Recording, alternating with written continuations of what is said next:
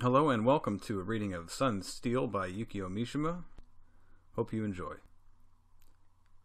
Of late, I have come to sense within myself an accumulation of all kinds of things that cannot find adequate expression via an objective artistic form such as the novel. A lyric poet of 20 might manage it, but I am 20 no longer and have never been a poet at any rate. I groped around, therefore, for some other form more suited to such personal utterances and have come up with a kind of hybrid between confession and criticism, a subtly equivocal mode that one might call confidential criticism. I see it as a twilight genre between the night of confession and the daylight of criticism. The I with which I shall occupy myself will not be the I that relates back strictly to myself, but something else, some residue that remains after all other words I have uttered have flowed back into me, something that neither relates back nor flows back. As I pondered the nature of that I was driven to the conclusion that the I in question corresponded precisely with the physical space that I occupied. What I was seeking, in short, was the language of the body. If myself was my dwelling, then my body resembled an orchard that surrounded it. I could either cultivate that orchard to its capacity or leave it for the weeds to run riot in. I was free to choose, but the freedom was not as obvious as it might seem. Many people, indeed, go so far as to refer to the orchards of their dwellings as destiny. One day it occurred to me to set about cultivating my orchard for all I was worth. For my purpose I used sun and steel. Unceasing sunlight and implements fashioned of steel became the chief elements in my husbandry.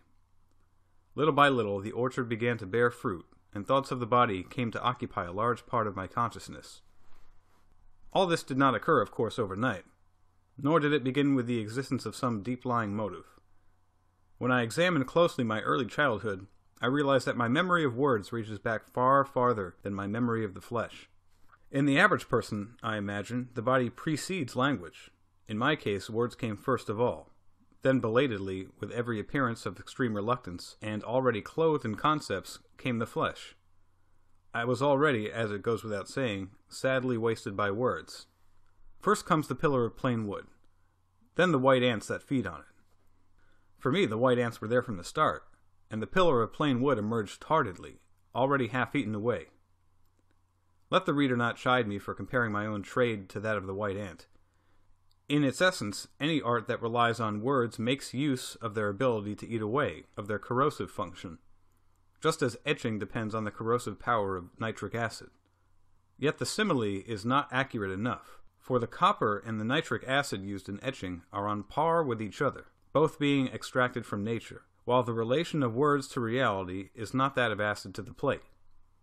Words are a medium that reduces reality to abstraction for transmission to our reason, and in their power to corrode reality inevitably lurks the danger that the words themselves will be corroded too. It might be more appropriate, in fact, to liken their action to that of the excess stomach fluids that digest and gradually eat away the stomach itself. Many people will express disbelief that such a process could already be at work in a person's earliest years, but that, beyond a doubt, is what happened to me personally, thereby laying the groundwork for two contradictory tendencies within myself. One was the determination to press ahead loyally with the corrosive function of words, and to make that my life's work. The other was the desire to encounter reality in some field where words should play no part at all. In a more healthy process of development, the two tendencies can often work together without conflict, even in the case of a born writer, giving rise to a highly desirable state of affairs in which training in words leads to a fresh discovery of reality. But the emphasis here is on rediscovery. If this is to happen, it is necessary at the outset of life to possess the reality of the flesh still unsullied by words, and that is quite different from what happened to me. My composition teacher would often show his displeasure for my work, which was innocent of any words that might be taken as corresponding to reality. It seems that, in my childish way, I had an unconscious presentiment for the subtle, fastidious laws of words, and was aware of the necessity of avoiding as far as possible coming into contact with reality via words, if one was to profit from their positive corrosive function and escape their negative aspect, if, to put it more simply, one was to maintain the purity of words. I knew instinctively that the only possibility was to maintain a constant watch on the corrosive action, lest it suddenly come up against some object that it might corrode. The natural corollary of such a tendency was that I should openly admit the existence of reality and the body only in fields where words had no part whatsoever. Thus, reality and the body became synonymous for me. The objects, almost, of a kind of fetishism. Without a doubt, too, I was quite unconsciously expanding my interest in words to embrace this interest also, and this type of fetishism corresponded exactly to my fetish for words. In the first stage, I was quite obviously identifying myself with words and setting reality, the flesh, and action on the other side. There is no doubt either that my prejudice concerning words was encouraged by this willfully created antinomy, and that my deep-rooted misunderstanding of the nature of reality, the flesh, and action was formed in the same way. The antinomy rested on the assumption that I myself, from the outset, was devoid of the flesh, of reality, of action. It was true, indeed, that flesh came late to me at the beginning, but I was waiting for it with words. I suspect that because of the earlier tendency I spoke of, I did not perceive it then as my body. If I had done so, my words would have lost their purity. I should have been violated by reality, and reality would have become inescapable. Interestingly enough, my stubborn refusal to perceive the body was itself due to a beautiful misconception in my idea of what the body was. I did not know that a man's body never shows itself as existence, but as I saw things, it ought to have made itself apparent clearly and unequivocally as existence. It naturally followed that when it did show itself unmistakably as a terrifying paradox of existence, as a form of existence that rejected existence, I was panic-stricken as I thought I had come across some monster, and loathed it accordingly. It never occurred to me that other men, all men without exception, were the same. It is perhaps only natural that this type of panic and fear, though so obviously the product of a misconception, should postulate another more desirable physical existence, another more desirable reality. Never dreaming that the body existing in a form that rejected existence was universal in the male, I set about constructing my ideal hypothetical physical existence by investing it with all the opposite characteristics. And since my own abnormal bodily existence was doubtless a product of the intellectual corrosion of words, the ideal body, the ideal existence, must, I told myself, be absolutely free of any interference by words. Its characteristics could be summed up as a taciturnity and beauty of form. At the same time, I decided that if the corrosive power of words had any creative function, it must find its model in the formal beauty of this ideal body, and that the ideal in the verbal arts must lie solely in the imitation of such physical beauty. In other words, the pursuit of beauty that was absolutely free from corrosion. This was an obvious self-contradiction, since it represented an attempt to deprive words of their essential function and to strip reality of its essential characteristics. Yet, in another sense, it was an exceedingly clever and artful method of ensuring that words and the reality they should have dealt with never came face to face.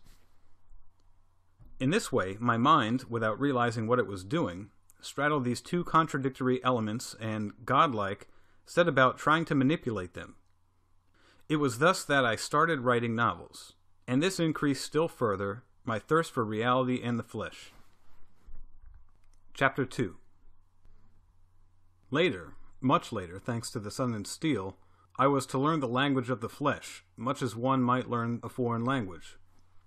It was my second language, an aspect of my spiritual development. My purpose now is to talk of that development. As a personal history, it will, I suspect, be unlike anything seen before, and as such exceedingly difficult to follow. When I was small, I would watch the young men parade the portable shrine through the streets at the local shrine festival. They were intoxicated with their task, and their expressions were of an indescribable abandon, their faces averted. Some of them even rested the backs of their necks against the shafts of the shrine they shouldered, so that their eyes gazed up at the heavens. And my mind was so much troubled by the riddle of what it was that those eyes reflected. As to the nature of the intoxicating vision that I detected in all of this violent physical stress, my imagination provided no clue. For many a month, therefore, the enigma continued to occupy my mind. It was only much later, after I had begun to learn the language of the flesh, that I undertook to help in shouldering a portable shrine, and was at last able to solve the puzzle that had plagued me since infancy. They were simply looking at the sky. In their eyes there was no vision, only the reflection of the blue and absolute skies of early autumn. Those blue skies, though, were unusual skies such as I might never see again in my life. One moment strung up high aloft, the next plunged into the depths, constantly shifting, a strange compound of lucidity and madness. I promptly set down what I had discovered in a short essay, so important did my experience seem to me. In short, I had found myself at a point where there were no grounds for doubting that the sky that my own poetic intuition had shown me, and the sky revealed to the eyes of those ordinary young men in the neighborhood, were identical. That moment which I had been waiting for so long was a blessing that the sun and steel had conferred on me. Why, you may ask, were there no grounds for doubt? Because, provided certain physical conditions are equal and a certain physical burden shared, so long as an equal physical stress is savored and an identical intoxication overtakes all alike, then the differences of individual sensibility are restricted by countless factors to an absolute minimum. If, in addition, the introspective element is removed almost completely, then one is safe in asserting that what I had witnessed was no individual illusion, but one fragment of a well-defined group vision. My poetic intuition did not become a personal privilege until later, when I used words to recall and reconstruct that vision. My eyes, in their meeting with the blue sky, had penetrated to the essential pathos of the doer. And in that swaying blue sky that, like a fierce bird of prey with wings outstretched, alternately swept down and soared upwards to infinity, I perceived the true nature of what I had long referred to as tragic.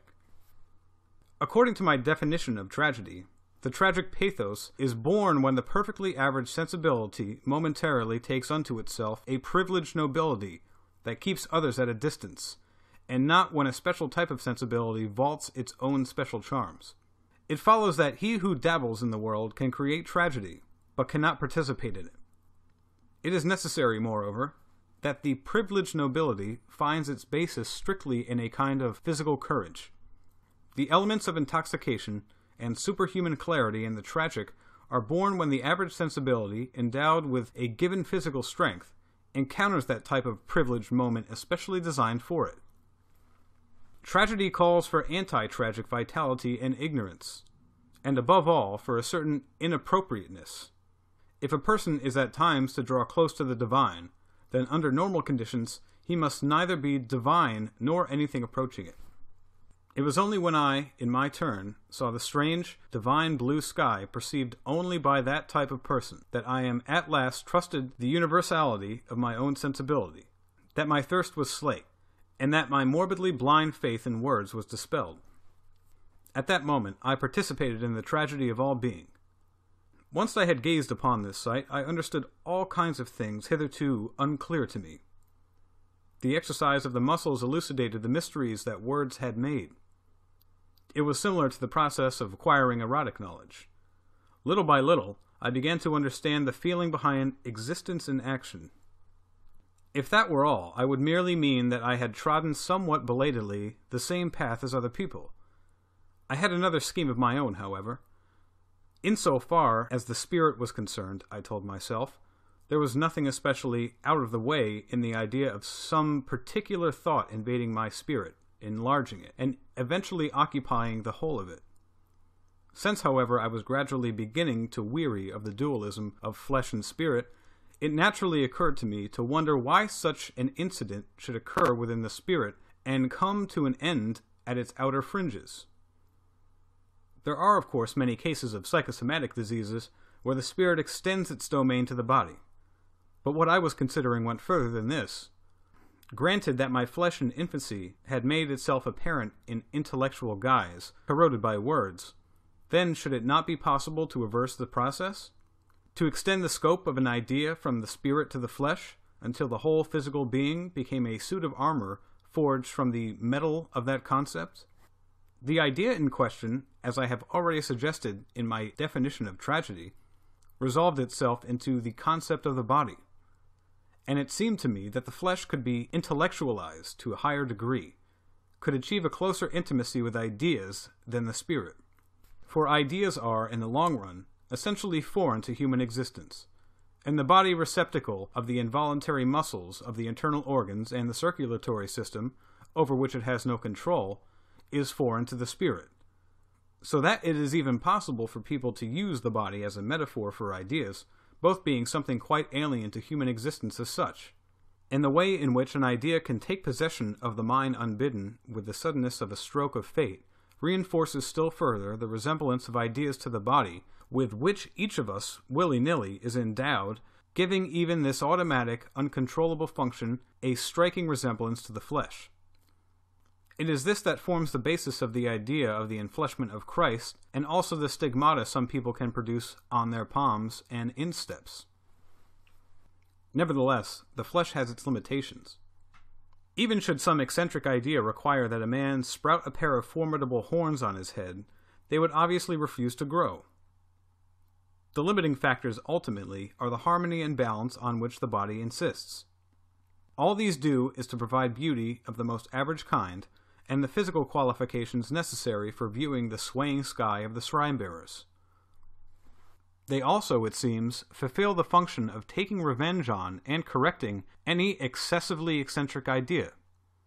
And they constantly draw one back to the point at which there is no longer any room to doubt one's identity with others. In this way, my body, while itself the product of an idea, would doubtless also serve as the best cloak with which to hide an idea. If the body could achieve perfect non-individual harmony, then it would be possible to shut individuality up forever in close confinement. I had always felt that such signs of physical individuality as a bulging belly, sign of spiritual sloth, or a flat chest with protruding ribs, sign of an unduly nervous sensibility, were excessively ugly, and I could not contain my surprise when I discovered that there were people who loved such signs. To me, these could only seem as acts of shameless indecency, as though the owner were exposing his spiritual pudenda to the outside of his body. They represented one type of narcissism that I could never forgive. The theme of the estrangement of the body and spirit, born of that craving I have described, persisted for a long time as a principal theme in my work. I only came to take gradual leave of it when I at last began to consider whether it was not possible that the body, too, might have its own logic, possibly even its own thought. When I began to feel that the body's special qualities did not lie solely in the taciturnity and beauty of form, but that the body too might have its own loquacity. When I describe in this fashion the shifts in these two trains of thought, the reader will surely say that I merely start by taking what were, if anything, generally accepted premises and get involved in a maze of illogicality. The estrangement of the body and spirit in modern society is an almost universal phenomenon, and there is nobody, the reader may feel, who would fail to deplore this. So that to prate emotionally about the body thinking or the loquacity of the flesh is going too far, and by using such phrases I merely am covering up my own confusion. In fact, by setting my fetish for reality and physical existence and my fetish for words on the same level, by making them an exact equation, I had already brought into sight the discovery I was to make later. From the moment I set the wordless body, full of physical beauty, in opposition to the beautiful words that imitated physical beauty, thereby equating them as two things springing from one and the same conceptual source, I had in effect, without realizing it, already released myself from the spell of words.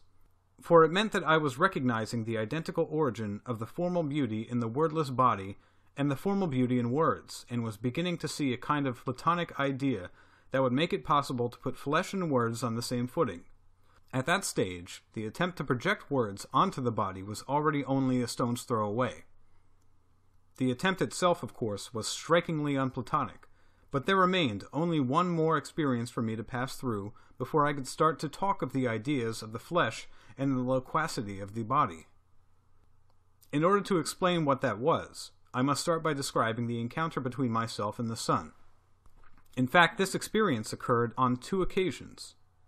It often happens that, long before the decisive meeting with a person from whom only death can thereafter part one, there is a brief brush elsewhere with the same person occurring with almost total unawareness on both sides. So this was my encounter with the sun.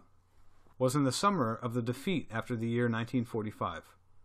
A relentless sun blazed down on the lush grass of that summer that lay on the borderline between the war and the post-war period. A borderline, in fact, that was nothing more than a line of barbed wire entanglements, half broken down, half buried in the summer weeds, tilting in all directions. I walked in the sun's rays, but had no clear understanding of the meaning they held for me. Fine spun and impartial, the summer sunlight poured down prodigally on all creation alike. The war ended, yet the deep green weeds were lit exactly as before by the merciless light of noon, and clearly perceived hallucinations stirring in a slight breeze. Brushing the tips of the leaves with my fingers, I was astonished that they did not vanish at my touch. That same sun, as the days turned into months and the months to years, had become associated with a pervasive corruption and destruction. In part, it was the way it gleamed so encouragingly on the wings of planes leaving on missions, on forests of bayonets, on the badges of military caps, on the embroidery of the military banners. But still more, far more, was the way it glistened on the blood flowing ceaselessly from the flesh, and on the silver bodies of the flies clustering on wounds, holding sway over corruption, leading youth into droves to its death in tropical seas and countrysides. The sun lorded over that vast, rusty red ruin that stretched away into the distant horizon. I little dreamed, since the sun had never been disassociated from the image of death, that it could ever confer on me a bodily blessing, even though I had, of course, long harbored images of radiant glory. I was already 15, and had written a poem. And still the light pours down, men laud the day. I shun the sun and cast my soul into the shadowy pit. How dearly indeed I loved my pit, my dusky room, the area of my desk with its piles of books. How I enjoyed introspection, shrouded myself in cogitation. With what rapture did I listen for the rustling of frail insects in the thickets of my nerves. A hostility towards the sun was my only rebellion against the spirit of the age. I hankered after Novalis' night and Yeatsian Irish twilights. However, from the time the war ended, I gradually sensed that an era was approaching in which to treat the sun as the enemy would be tantamount to following the herd. The literary works written or put before the public around that time were dominated by night thoughts, though their night was less aesthetic than mine. To be really respected at that time, moreover, one's darkness had to be rich and cloying, not thin. Even the rich, honeyed night in which I had myself wallowed in my boyhood seemed to them, apparently, very thin stuff indeed. Little by little, I began to feel uncertain about the night in which I had placed such trust during the war, and to suspect that I might have belonged with the sun-worshippers all along. It may well have been so. Even if it was indeed, I began to wonder, might not my persistent hostility towards the sun and the continued importance I attached to my own small private night be no more than a desire to follow the herd? The men who indulged in nocturnal thought, it seemed to me, had without exception dry, lusterless skins and sagging stomachs. They sought to wrap up a whole epoch in a capacious night of ideas, and rejected in all its forms the sun that I had seen.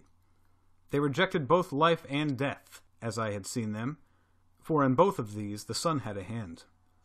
It was in 1952, on the deck of the ship on which I made my first journey abroad, that I exchanged a reconciliatory handshake with the sun. From that day on, I had found myself unable to part company with it. The sun became associated with the main highway of my life, and little by little it tanned my skin brown, branding me as a member of the other race.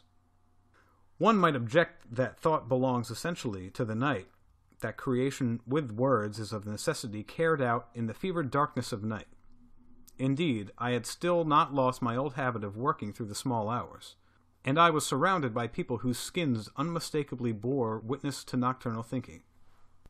Yet why must it be that men always seek out the depths, the abyss?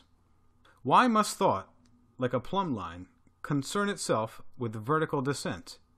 Why was it not feasible for thought to change direction and climb vertically up, ever up, towards the surface? Why should the area of the skin which guarantees a human being's existence in space be most despised and left to the tender mercies of the senses.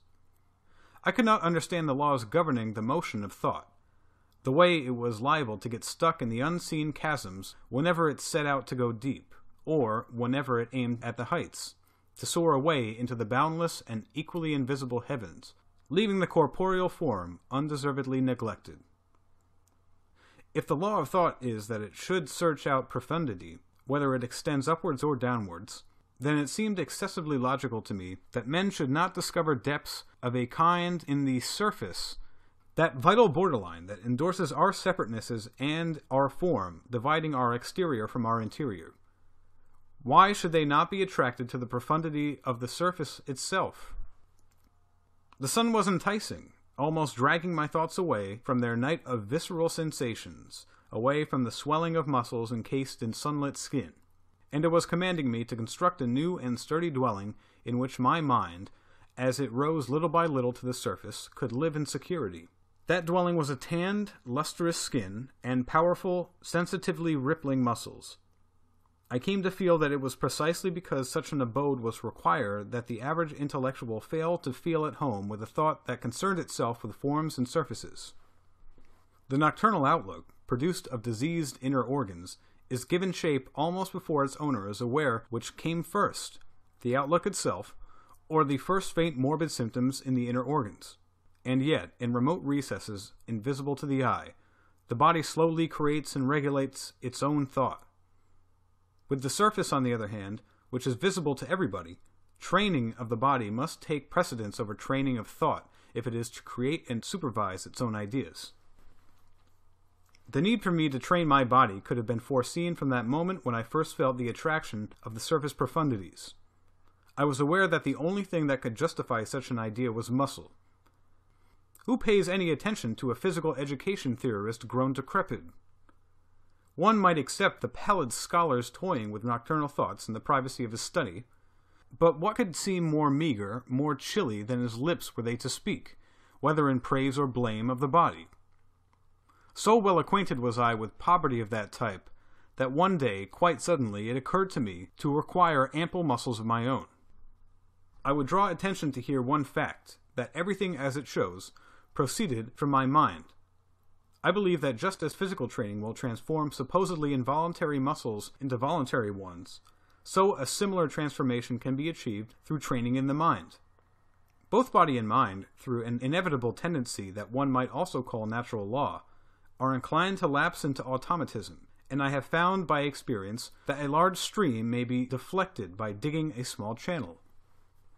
This is another example of the quality that our spirits and bodies have in common, that tendency to share the body and the mind to instantly create their own small universe, their own false order whenever, at a particular time, they are taken control of by one particular idea. Although what happens in fact represents a kind of standstill, it is experienced as though it were a burst of lively, centripetal activity. The function of the body and the mind in creating, for a short while, their own miniature universes is, in fact, no more than an illusion, yet the fleeting sense of happiness in human life owes much to precisely this type of false order.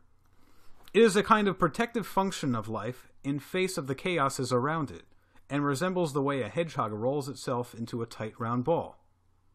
The possibility then presented itself of breaking down one type of false order and creating another in its place, of turning back on itself this obstinate formative function and resetting it in a direction that better accorded to one's own aims.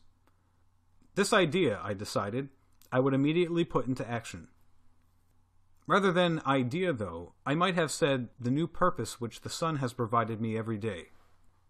It was thus that I found myself confronted with those lumps of steel, heavy, forbidding, cold, as though the essence of night had in them been still further condensed. Chapter 3. On that day began my close relationship with steel that was to last for 10 years to come. The nature of this steel is odd. I found that as I increased its weight little by little, the effect was like a pair of scales. The bulk of muscles placed, as it were, on the other pan increased proportionately, as though the steel had a duty to maintain a strict balance between the two. Little by little, moreover, the properties of my muscles came increasingly to resemble those of the steel.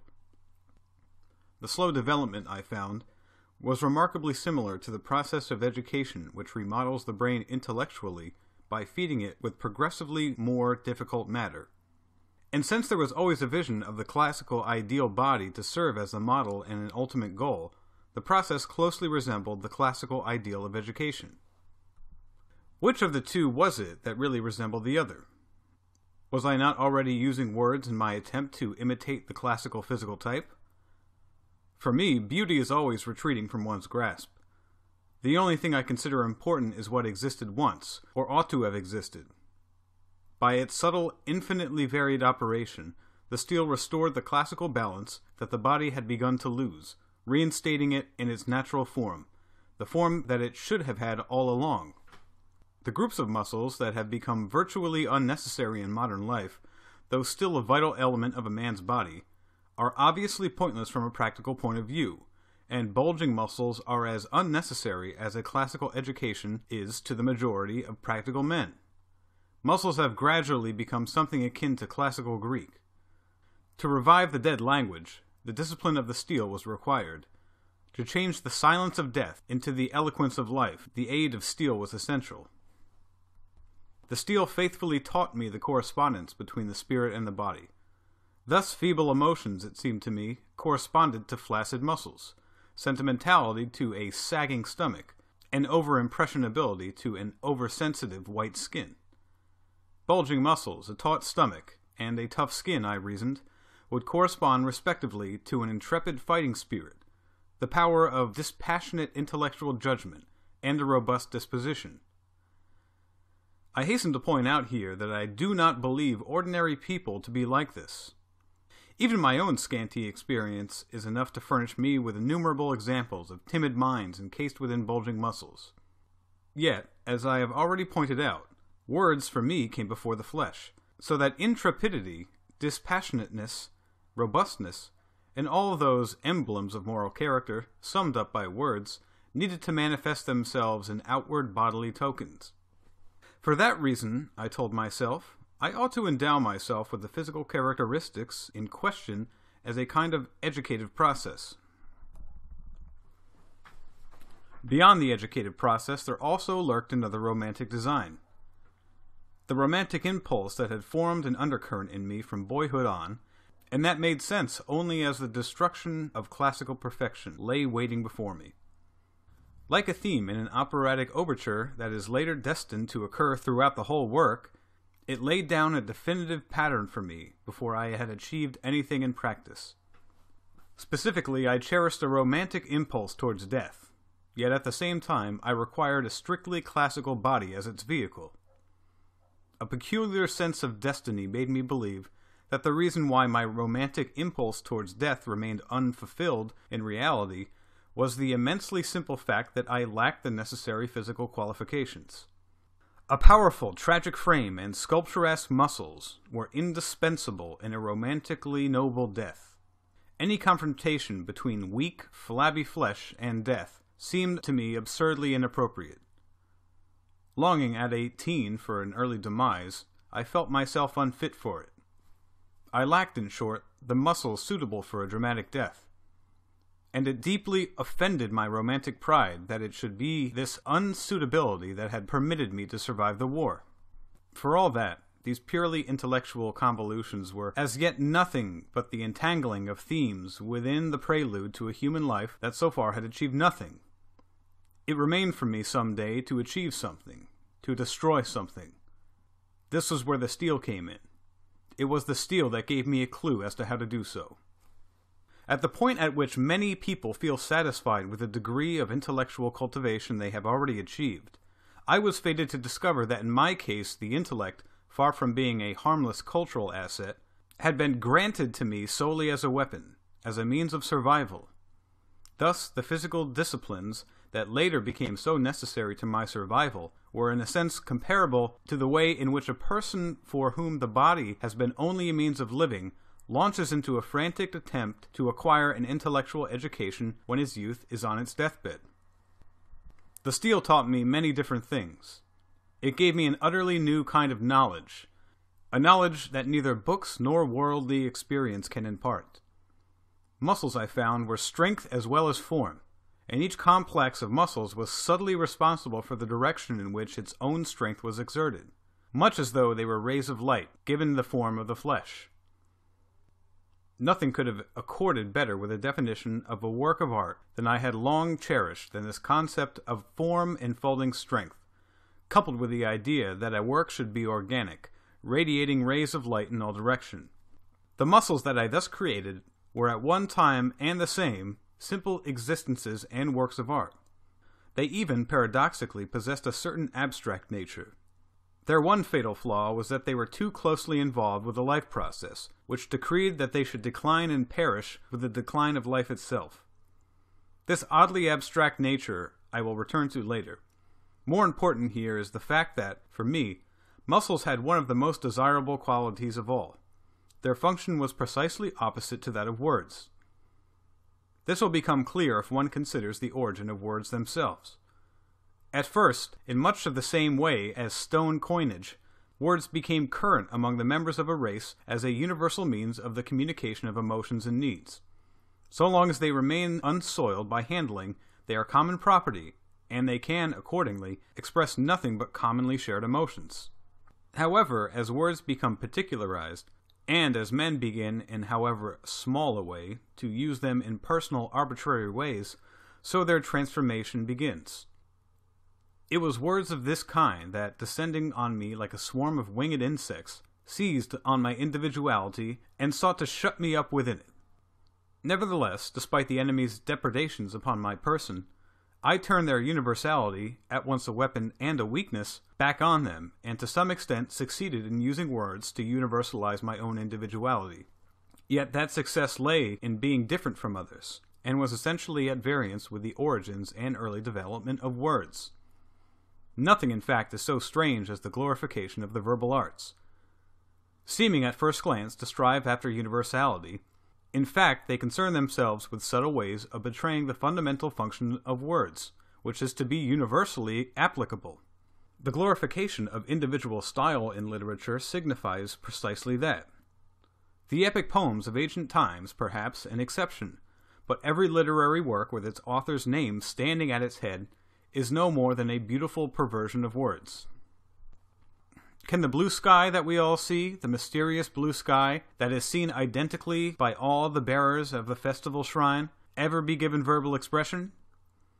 It was here, as I have already said, that my deepest doubts lay. And conversely, what I found in muscles, through my intermediary of steel, was the burgeoning of this type of triumph of the non-specific.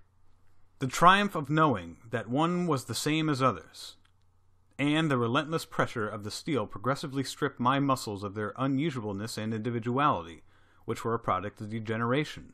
And as they gradually developed, they should, I reasoned, begin to assume a universal aspect, until finally they reached a point where they conformed to a general pattern in which individual differences ceased to exist.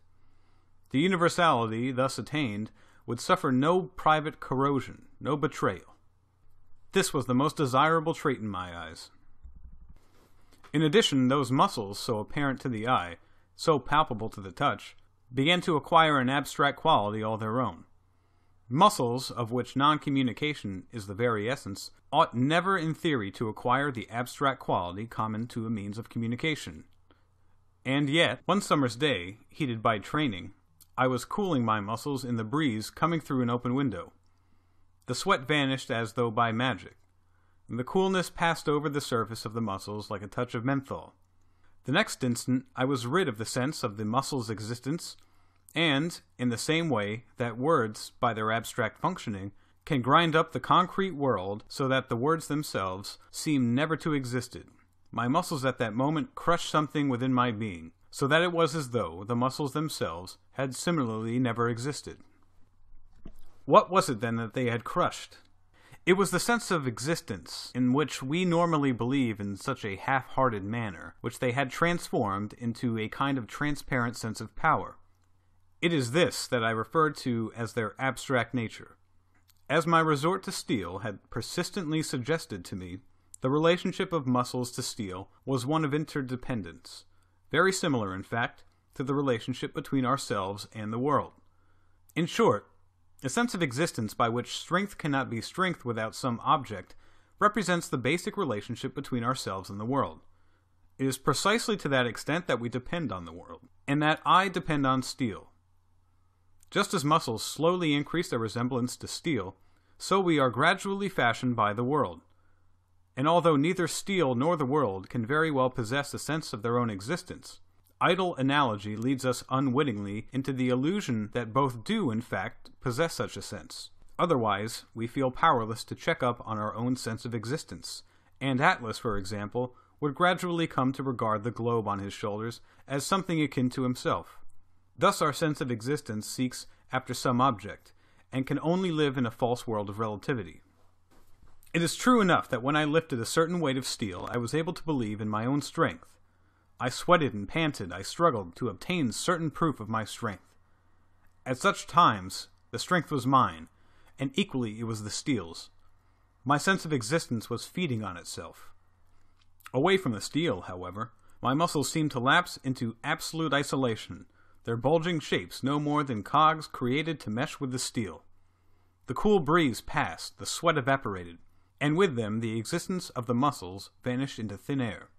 And yet it was then that the muscles played their most essential function, grinding up their sturdy, invisible teeth that ambiguous relative sense of existence and substituting it for an unqualified sense of transparent, peerless power that required no object at all. Even the muscles themselves no longer existed.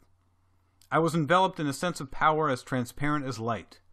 It is scarcely to be wondered at that, in this pure sense of power that no amount of books or intellectual analysis could ever capture, should I discover the true antithesis of words. And indeed, it was this that by gradual stages was to become the focus of my whole thinking. Chapter 4. The formulation of any new way of thought begins with the trial rephrasing in many different ways of a single and yet ambiguous theme. As the fisherman tries all kinds of rods, and the fencer all kinds of bamboo swords until he finds one whose length and weight will suit him, so, in the formulation of a way of thinking, an as yet imprecise idea is given experimental expression in a variety of forms. Only when the right measurements and weight are discovered does it become a part of oneself. When I experienced that pure sense of strength, I had a presentiment that here at last was the future focus of my thought. The idea gave me indescribable pleasure, and I looked forward to dallying it with a leisurely fashion before appropriating it to myself as a way of thinking. I would take my time, spinning out the process, taking care to prevent the idea from becoming set, and all the while experimenting with various different formulations. And by means of many trials, I would recapture the pure sensation and confirm its nature. Much as a dog, attracted by the basic aroma of good food given off by a bone, prolongs the spell it is under by playing with the bone. For me, the attempt at rephrasing took the form of boxing and fencing, about which I will say more later. It was natural that my rephrasing of the pure sense of strength should turn in the direction of the flash of the fist and the stroke of the bamboo sword, for that which lay at the end of the flashing fist, and below the blow of the bamboo sword, was precisely what constituted the most certain proof of that invisible light given off by the muscles.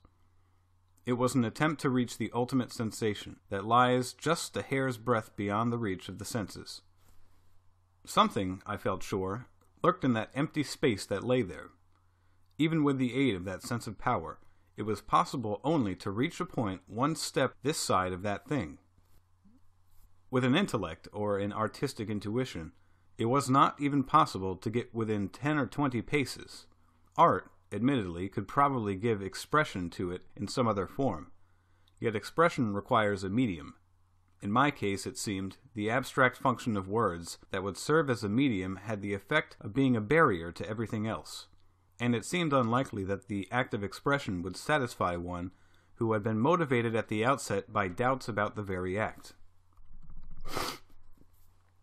It is not surprising that an anathema for words should draw one's attention to the essentially dubious nature of the act of expression. Why do we conceive the desire to give expression to things that cannot be said, and sometimes succeed?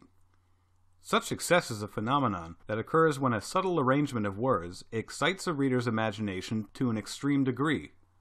At that moment, author and reader become accomplices in the crime of imagination. And when their complicity gives rise to a work of literature, that thing that is not a thing, people call it creation and inquire no further.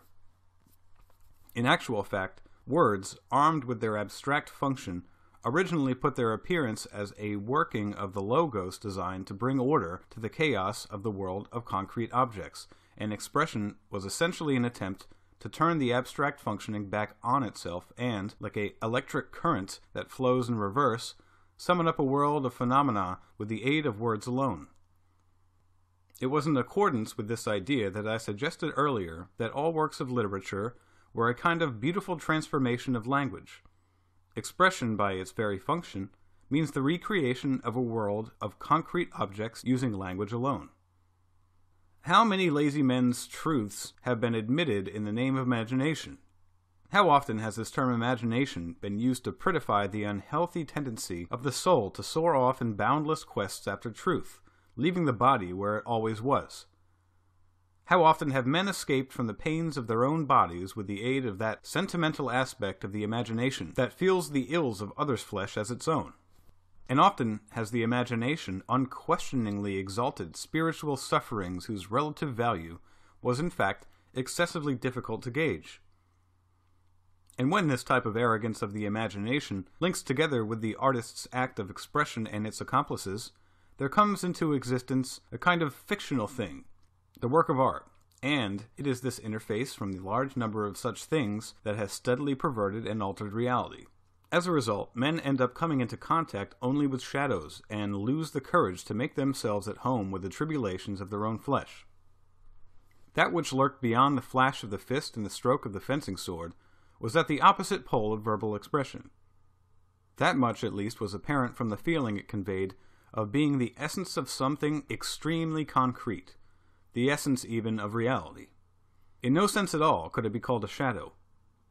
Beyond the fist, beyond the tip of the bamboo sword, a new reality had reared its head, a reality that rejected all attempts to make it abstract. Indeed, that flatly rejected all expression of phenomena by resort to abstractions. There, above all, lay the essence of action and power. That reality, in popular parlance, was referred to, quite simply, as the opponent. The opponent and I dwelt in the same world. When I looked, the opponent was seen. When the opponent looked, I was seen.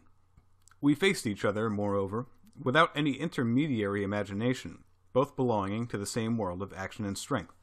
The world, that is, of being seen. The opponent was in no sense an idea. For although, by climbing step by step up the ladder of verbal expression in pursuit of an idea, and gazing intently at that idea, we may well succeed in blinding ourselves to the light, that idea will never gaze back at us. In a realm where every moment one's gaze is returned, one is never given time to express things in words.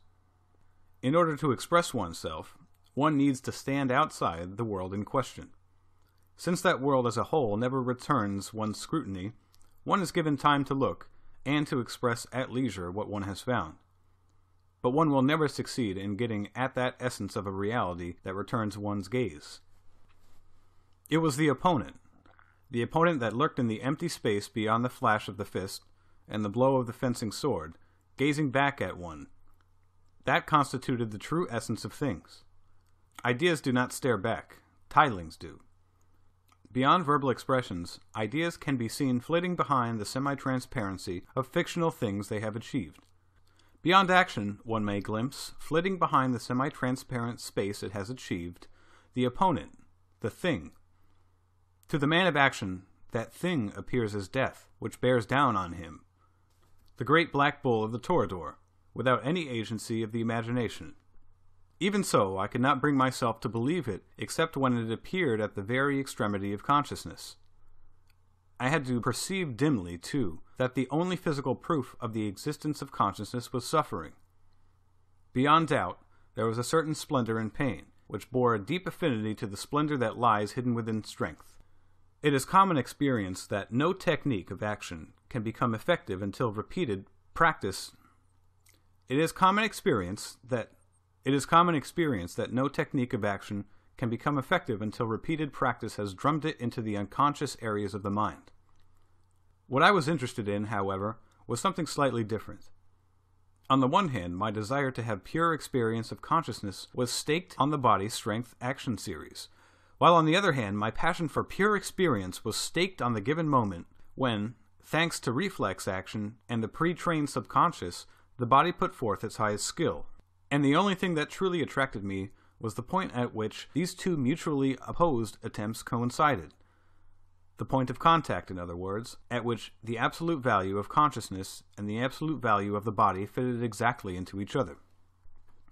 The befuddling of wits by means of drugs or alcohol was not, of course, my aim. My only interest lay in following consciousness through its extreme limits, so as to discover at what point it was converted into unconscious power. That being so, what surer witness to the persistence of consciousness to its outer limits could I have than physical suffering? There was an undeniable interdependence between consciousness and physical suffering, and consciousness, conversely, affords the surest possible proof of the persistence of bodily distress. Pain, I came to feel, might well prove to be the sole proof of the persistence of consciousness within the flesh, the sole physical expression of consciousness. As my body acquired muscle, and it turned to strength, there was gradually born within me a tendency towards the positive acceptance of pain, and my interest in physical suffering deepened. Even so, I would not have it believed that this development was a result of the workings of my imagination. My discovery was made directly with my body, thanks to sun and steel. As many people must have experienced for themselves, the greater accuracy of a blow from a boxing glove or a fencing sword, the more it is felt as a counterblow rather than as a direct assault on the opponent's person. One's own blow, one's own strength, creates kind of a hollow. A blow is successful if, at that instant, the opponent's body fits into that hollow in space and assumes a form precisely identical with it. How is it that a blow can be experienced in such a way? What makes a blow successful? Success comes when both timing and placing of the blow are just right. But more than this, it happens when the choice of time and target, one's judgment, manages to catch the foe momentarily off guard. When one has an intuitive apprehension of that off-guard moment, a fraction of a second before it becomes perceptible to the senses. This apprehension is a quality that is unknowable even to the self and is acquired through the process of long training. By the time the right moment is consciously perceptible, it is already too late. It is too late, in other words, when that which lurks in the space beyond that flashing fist and the tip of the sword has taken shape. By the moment it takes shape, it must already be snugly ensconced in the hollow in space that one has marked out and created. It is in this instant that victory in the fray is born. The height of the fray, I found, the tardy process of creating muscle, whereby strength creates form and form creates strength. It is repeated so swiftly that it becomes imperceptible to the eye. Strength, like that of light emitting its own rays, was constantly renewed, destroying and creating form as it went. I saw for myself how the form that was beautiful and fitting overcame the form that was ugly and imprecise. Its distortion invariably implied an opening for the foe and a blurring of the rays of strength. The defeat of the foe occurs when he accommodates his form to the hollow space that one has already marked out. At that moment, one's own form must preserve a constant precision and beauty, and the form itself must have an extreme adaptability, a matchless flexibility, so that it resembles a series of sculptures created from moment to moment by a fluid body.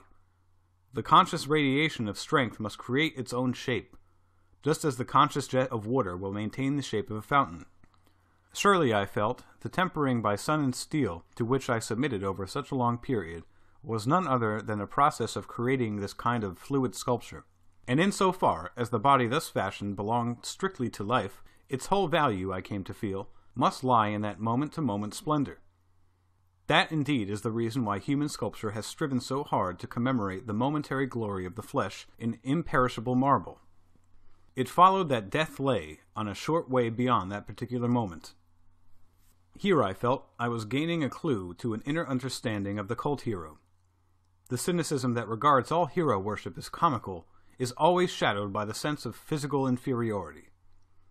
Invariably, it is the man who believes himself to be physically lacking in heroic attributes who speaks mockingly of the hero. And when he does so, how dishonest is it that his phraseology, partaking ostensibly of logic so universal and general, should not, or at least be assumed by the general public not to, give any clue to his physical characteristics. I have yet to hear hero worship mocked by a man endowed with what might justly be called heroic physical attributes. Facile cynicism invariably is related to feeble muscles or obesity, while the cult of the hero and a mighty nihilism are always related to mighty blood and well-tempered muscles. For the cult hero is, ultimately, the basic principle of the body, and in the long run is intimately involved with the contrast between the robustness of the body and the destruction that is death. The body carries quite sufficient persuasion to destroy the comic aura that surrounds an excessive self-awareness. For though a fine body may be tragic, there is in it no trace of the comic. The thing that ultimately saves the flesh from being ridiculous is the element of death that resides in the healthy, vigorous body. It is in this, I realize, that sustains the dignity of the flesh. How comic would one find the gaiety and elegance of the bullfighter were his trade entirely divorced from associations of death?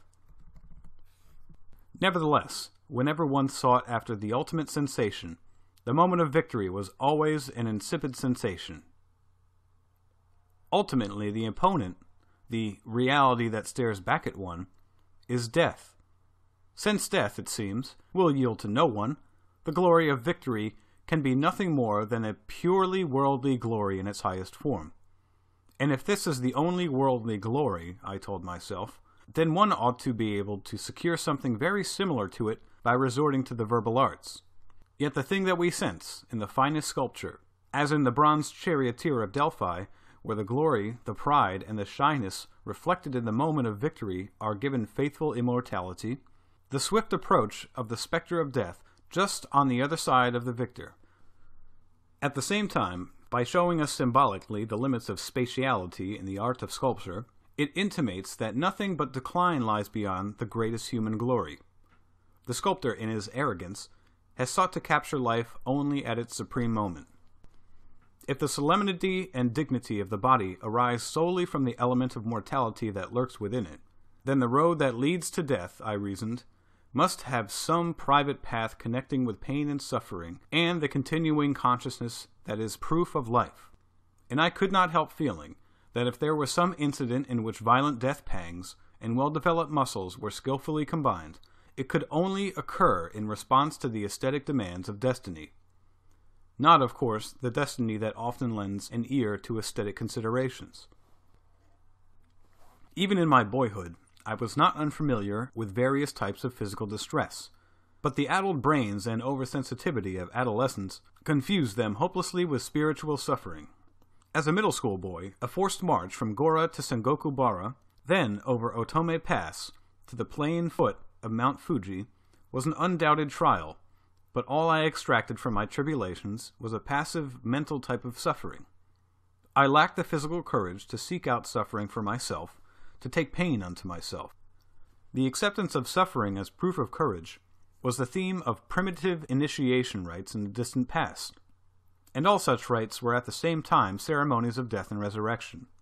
Men have now forgotten the profound hidden struggle between consciousness and the body that exists in courage, and the physical courage in particular.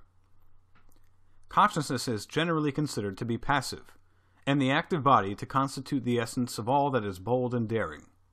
Yet in the drama of physical courage, the roles are, in fact, reversed. The flesh beats a steady retreat into its function of self-defense, while it is clearly consciousness that controls the decision that sends the body soaring into self-abandonment. It is the ultimate clarity of consciousness that constitutes one of the strongest contributing factors in self-abandonment. To embrace suffering is the constant role of physical courage, and physical courage is, as it were, the source of that taste for understanding and appreciating death that, more than anything else, is the prime condition for making true awareness of death possible. However much the closeted philosopher mulls over the idea of death, so long as he remains divorced from the physical courage that is a prerequisite for awareness of it, he will remain unable even to begin to grasp it. I must make it clear that I am talking of physical courage. The conscious of the intellectual and intellectual courage are no concern of mine here. Nevertheless, the fact remains that I was living in an age when the fencing sword was no longer a direct symbol of the real world, and the real world in swordplay sliced through nothing but air. The art of fencing was a summation of every type of manly beauty, yet, insofar as the manliness was no longer of any practical use to society, it was scarcely distinguishable from art that depended solely on the imagination. Imagination I detested. For me, fencing ought to be something that admitted of no intervention by the imagination. The cynics, well aware that there is nobody who despises the imagination so thoroughly as the dreamer, whose dreams are in the process of the imagination, will, I am sure, scoff at my confession in their own minds. Yet my dreams became, at some stage, my muscles. My muscles that I had made, that existed, might give scope for the imagination of others, but no longer admitted of being gnawed away by my own imagination. I had reached a stage where I was rapidly making acquaintance with the world of those who are seen. If it was a special property of muscles that they fed on the imagination of others while remaining totally devoid of imagination themselves, then in fencing I was seeking to go one step further and achieve pure action that admitted of no imagination, either by the self or by others. Sometimes it seemed that my wish had been fulfilled, and others that it had not. Yet, either way, it was physical strength that fought, that ran fleet on foot, that cried aloud. How did the groups of muscles, normally so heavy, so dark, so unchangingly static, know the moment of white-hot frenzy in action? I loved the freshness of consciousness that rippled unceasingly beneath spiritual tension, whatever kind it might be. I could no longer believe that it was purely an intellectual quality of my own, that the copper of excitement should be lined with the silver of awareness. It was this that made frenzy what it was, for I had begun to believe that it was the muscles, powerful, statically so well organized and so silent, that were the true source of clarity of my consciousness. The occasional pain in the muscles of a blow that missed the shield gave rise instantly to a still tougher consciousness that suppressed the pain, and imminent shortage of breath gave rise to a frenzy that conquered it. Thus I glimpsed from time to time another sun quite different from that by which I had so long been blessed. A sun full of the fierce dark flames of feeling, a sun of death that would never burn the skin, yet gave forth still a stranger glow. The second sun was essentially far more dangerous to the intellect than the first sun had ever been. It was this danger more than anything else that delighted me. Chapter 5. What now of my dealings with words during the same period? By now I had made of my style something appropriate to my muscles. It had become flexible and free. All fatty embellishment had been stripped from it, while muscular ornament that is, that though possibly without use in modern civilization, was still as necessary as ever for purposes of prestige and presentability, had been assiduously maintained. I disliked a style that was merely functional, as much as one that was merely sensuous. Nevertheless, I was on an isolated island of my own. Just as my body was isolated, so my style was on the verge of non-communication. It was a style that did not accept but rejected. More than anything, I was preoccupied with distinction, not that my own style necessarily had it. My ideal style would have been the grave beauty of polished wood in the entrance hall of a samurai mansion on a winter's day. In my style, as hardly needs pointing out, I progressively turned my back on the preferences of age. Abounding in antitheses, clothed in old-fashioned, weighty solemnity, it did not lack nobility of a kind, but it maintained the same ceremonial, grave pace whenever it went, marching through other people's bedrooms with precisely the same tread as elsewhere. Like some military gentlemen, it went about with chest out and shoulders back, despising other men's styles for the way they stooped, sagged at the knees, even, heaven forbid, swayed at the hips.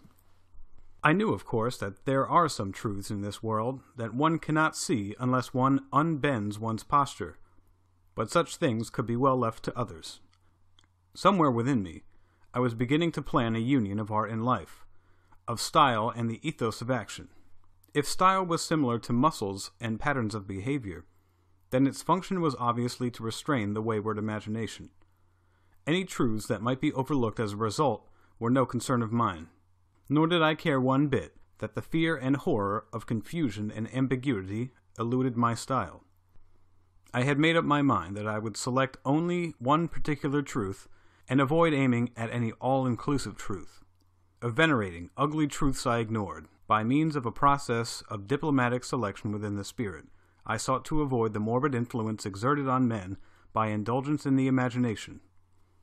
Nevertheless, it was dangerous, obviously, to underestimate or ignore its influence. There was no telling when the sickly forces of an invisible imagination, still lying in wait, might launch their cowardly assault from without the carefully arrayed fortifications of style. Day and night I stood guard on the ramparts. Occasionally something, a red fire, would flare up like a signal in the dark plains stretching endlessly into the night before me. I would try to tell myself that it was a bonfire. Then, as suddenly as it appeared, the fire would vanish again. As guard and weapon against my imagination and its henchman's sensibility, I had style. The tension of the all-night watch, whether by land or by sea, was what I sought after in my style. More than anything, I detested defeat. Can there be any worse defeat than when one is corroded and seared from within by the acid secretions of sensibility until finally one loses one's outline, dissolves, liquefies, or when the same thing happens to the society about one, and one alters one's own style to match it? Everyone knows that masterpieces, ironically enough, sometimes arise from the midst of such defeat, from the death of the spirit. Though I might retreat a pace and admit such masterpieces as victories, I knew that they were victories without a struggle, battleless victories of a kind peculiar to art. What I sought was the struggle as such, whichever way I might go. I had no taste for defeat, much less victory without a fight. At the same time, I knew only too well the deceitful nature of any kind of conflict in art. If I must have a struggle, I felt I should take the offensive fields outside art. In art, I should defend my citadel. It was necessary to be a sturdy defender within art, and a good fighter outside it. The goal of my life was to acquire all the various attributes of a warrior. During the post-war period, when all accepted values were upset, I often thought and remarked to others that now, if ever, was the time for reviving the old Japanese ideal of a combination of letters and the martial arts, of art and action. For a while after that, my interest strayed from that particular ideal. Then, as I gradually learned from the Sun and Steel the secret of how to pursue words with the body, and not merely pursue the body with words, the two poles within me began to maintain a balance, and the generator of my mind, so to speak, switched from a direct to an alternating current. My mind devised a system that, by installing within the self two mutually antipathetic elements, two elements that flowed alternately in opposite directions, gave the appearance of inducing an ever wider split in the personality, yet in practice created at each moment a living balance that was constantly being destroyed and brought back to life again. The embracing of dual polarity within the self, and the acceptance of contradiction and collision, such was my own blend of art and action. In this way, it seemed to me, my long-standing interest in the opposite of the literary principle began for the first time to bear fruit. The principle of the sword, it seemed, lay in its allying death, not with pessimism and impotence, but with abounding energy, the flower of physical perfection, and the will to fight. Nothing could be farther removed from the principle of literature. In literature, death is held in check, yet at the same time used as a driving force. Strength is devoted to the construction of empty fictions. Life is held in reserve, blended to just the right degree with death, treated with preservatives, and lavished on the production of works of art that possess a weird, eternal life. Action, one might say, perishes with the blossom. Literature is an imperishable flower. And an imperishable flower, of course, is an artificial flower. Thus, to combine action and art is to combine the flower that wilts and the flower that lasts forever, to blend within one individual the two most contradictory desires in humanity, and the respective dreams of those desires' realization. What then occurs as a result? To be utterly familiar with the essence of these two things, of which one must be false if the other is true, and to know completely their sources and partake of their mysteries, is secretly to destroy the ultimate dreams of one concerning the other. When action views itself as a reality, and art as a falsehood, it entrusts this falsehood with authority for giving final endorsement to its own truth and, hoping to take advantage of the falsehood, sets it in charge of its dreams. It is thus that epic poems came to be written. On the other hand, when art considers itself as the reality, and action as the falsehood, it once more envisages the falsehood as the peak of its ultimate fictional world. It has been forced to realize that its own death is no longer backed up by the falsehood. That hard on the heels of the reality of its own work came the reality of death. This death is a fearful death, the death that descends on the human being who has never lived, and yet can at least dream, ultimately, of the existence in the world of action.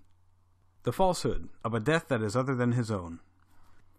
By the destruction of these ultimate dreams, I mean the perception of the two hidden truths. That the flower of falsehood dreamed by the man of action is no more than an artificial flower. On the other hand, the death bolstered up by falsehood of which art dreams in no way confers any special favors. In short, the dual approach cuts one off from all salvation by dreams. The two secrets that should never by rights have been brought face to face see through each other. Within one body and without flinching, the collapse of the ultimate principles of life and death must be accepted. One may well ask if it is possible for anyone to live this duality in practice. Fortunately, it is extremely rare for the duality to assume its absolute form. It is the kind of ideal that, if realized, would be over in a moment. For the secret of this inwardly conflicting ultimate duality, though it may make itself constantly foreseen in the form of a vague apprehension, it will never be put to the test until the moment of death. Then, at the very moment when the dual ideal that offers no salvation is about to be realized, the person who is preoccupied with this duality will betray that ideal from one side or the other. Since it was life that bound him to the ruthless perception of that ideal, he will betray the perception once he finds himself face to face with death. Otherwise, death for him would be unbearable. As long as we are alive, however, we may dally with any type of outlook we choose, a fact that is borne out by the constant deaths in sport and the refreshing rebirths that follow. Victory, where the mind is concerned, comes from the balance that is achieved in the face of ever-imminent destruction. Since my own mind was forever beset by boredom, all but the most difficult, virtually impossible tasks failed by now to arouse its interest. More specifically, it was no longer interested in anything save the dangerous game in which the mind put itself in peril, and the refreshing shower that followed.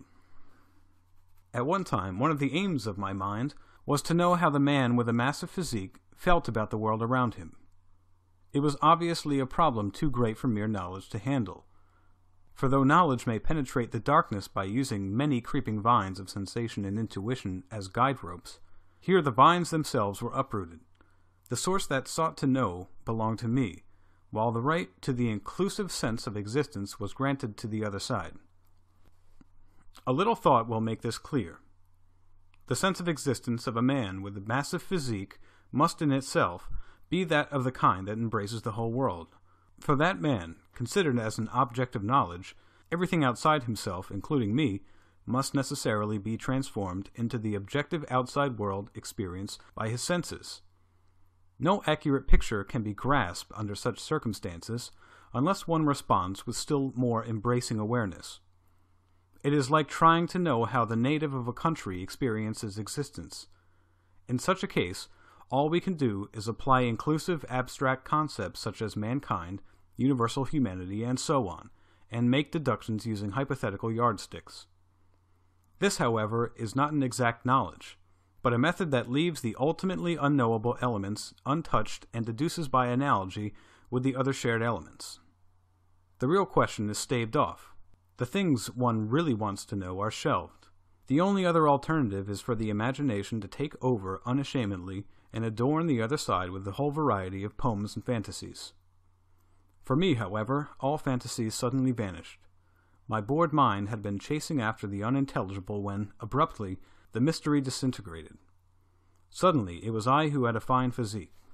Thus, those who had been on the other side of the stream were here, on the same side as myself. Thus, those who had been on the other side of the stream were here, on the same side as myself. The riddle had gone. Death remained the only mystery. And since this freedom from riddles had been in no way the product of the mind, the latter's pride was terribly hurt. Somewhat defiantly, it began to yawn once more. Once more began to sell itself to the detested imagination, and the only thing that belonged eternally to the imagination was death. Yet where is the difference? If the deepest sources of the morbid imagination that falls on one by night, of the voluptuous imagination, inducer of sensual abandon, he, one and all, in death, how does that death differ from the glorious death? What distinguishes the heroic from the decadent death? The dual ways cruel withholding of salvation proves that they are ultimately the same, and that the literary ethic and the ethic of action are no more than pathetic efforts of resistance against death and oblivion. What difference there might be resolves itself into the presence or absence of the idea of honor, which regards death as something to be seen, and the presence or absence of the formal aesthetic of death that goes with it. In other words, the tragic nature of the approach to death and beauty of the body going to its doom. Thus, where beautiful death is concerned, men are condemned to inequalities and degrees of fortune commensurate with the inequalities and degrees of fortune bestowed on them by fate at their birth. Though this inequality is obscured nowadays by the fact that the modern man is almost devoid of the desire of the ancient Greeks to live beautifully and die beautifully. Why should a man be associated with beauty only through a heroic violent death? In ordinary life, society maintains a careful surveillance to ensure that men shall have no part in beauty. Physical beauty in the male, when considered as an object in itself without any intermediate agent, is despised, and the profession of the male actor, which involves constantly being seen, is far from being accorded true respect. A strict rule is imposed where men are concerned. It is this: a man must, under normal circumstances, never permit his own objectification. He can only be objectified through supreme action, which is, I suppose, the moment of death, the moment when, even without being seen, the fiction of being seen and the beauty of the object are permitted. Of such is the beauty of the Suicide Squad, which is recognized as beauty not only in the spiritual sense, but by men in general, in an ultra-erotic sense also. Moreover, serving as the agent in this case is a heroic action of intensity, beyond the resources of the ordinary mortal, so that objectification without an agent is not possible here. However close mere words may get to this moment of supreme action that acts as an intermediary for beauty, they can no more overtake it than the flying body that can attain the speed of light. But what I was trying to describe here was not beauty. To discuss beauty is to discuss the question in depth. That was not my intention. What I sought to do was arrange a great variety of ideas like dice of hard ivory, and to set limits to the function of each. I discovered then that the profoundest depths of the imagination lay in death. It is natural, perhaps, that quite apart from the necessity to prepare defenses against the encroachments of the imagination, I should have conceived the idea of turning the imagination that had so long tormented me back on itself, changing it into something that I could use as a weapon for counterattack. However, where art as such is concerned, my style had already built forts here, there, and everywhere, and was successfully holding the encroachments of the imagination in check. If I was to plan such a counterattack, it must take place in some field outside of art. It was this, more than anything else, that first drew me towards the idea of the martial arts. At one time, I had been the type of boy who learned at the window, forever watching out for unexpected events to come crowding in towards him. Though I might be unable to change the world myself, I could not but hope that the world would change of its own accord. As that kind of boy with all the accompanying anxieties, this transformation of the world was an urgent necessity for me. It nourished me from day to day. It was something without which I could not have lived. The idea that the changing of the world was as much as a necessity as sleep and 3 meals a day. It was the womb that nourished my imagination. What followed in practice was in one sense a transformation of the world, and in another it was not. Even though the world might change into the kind that I hoped for, it lost its charm at the very instant of change. The thing that lay at the far end of my dreams was extreme danger and destruction. Never once had I envisaged happiness. The most appropriate type of daily life for me was a day-by-day world destruction. Peace was the most difficult and abnormal state to live in. Unfortunately, I lacked the physical wherewithal to cope with this. Wearing upon my sleeve a susceptibility that I knew no way of resistance, I watched out for the unexpected, telling myself that when it came, I would accept it rather than struggle with it. Much later, I realized that if the psychological life of this excessively decadent youth had happened to be backed up by strength and the will to fight, it would have constituted a perfect analogy with the life of the warrior. It was an oddly exhilarating discovery. In making it, I put within my grasp the opportunity to turn my imagination back on itself. If the only natural world for me was one in which death was an everyday, self-evident matter, and if what was natural to me was very easily attainable, not through artificial devices, but by means of perfectly unoriginal concepts of duty, then nothing could be more natural than that I should gradually succumb to temptation and seek to replace imagination by duty. No moment is so dazzling as when everyday imaginings concerning death and danger and world destruction are transformed into duty. To do this, however, required the nurturing of the body, of the strength and the will to fight, and the techniques to fight. Their development could be entrusted to the same types of methods as had once served to develop the imagination. For were not the imagination and swordsmanship the same insofar as they were techniques nurtured by a familiarity with death? Both were techniques, moreover, that led one closer and closer towards destruction the more sensitive they became. I now realized that the kind of task in which to burnish the imagination for death and danger comes to have the same significance as the burnishing of the sword had long been calling to me from the distance. Only weakness and cowardice had made me avoid it. To keep death in mind from day to day, to focus each moment upon inevitable death, to make sure one's own worst forebodings coincided with one's dreams of glory, if that was all, then it was sufficient to transfer the world of the flesh what I had long been doing in the world of the spirit. I have already written of how assiduously I was making preparations for accepting such a wrenching change, getting myself ready to accept it at any time. The theory that anything could have been recovered had come into being within me. As it had become clear that even the body, ostensibly the prisoner of time in its moment-to-moment growth and decline, could be recovered, then it was not odd that I should conceive of the idea of time itself as recoverable. For me, the idea that time was recoverable meant that the beautiful death that had earlier eluded me had also become possible. What was more, during the past 10 years I had learned strength, I had learned suffering, battle, self-conquest. I had learned the courage to accept them all with joy. I was beginning to dream of my capabilities as a fighting man. It is a rather risky matter to discuss, a happiness that has no need for words. The one thing I am sure can be easily deduced from what I have written is that in order to bring about what I refer to here as happiness, an extremely troublesome set of conditions must first be fulfilled, and an extremely complex set of procedures gone through. The short period, 1 month and a half, of army life that I later experienced yielded many glittering fragments of happiness. But there is one of them, an unforgettable, all-embracing sense of happiness that I experienced at a moment in itself, apparently quite significant and quite unmilitary, that I felt compelled to write of it here. Although I was in the midst of a group army life, this supreme sense of well-being came upon me, as on every precious occasion in my life when I was quite alone. It happened at dusk on May 25th, a beautiful day in the early summer. I was attached to a parachute squad. The day's training was over. I had been for a bath, and was on my way back to the dormitory.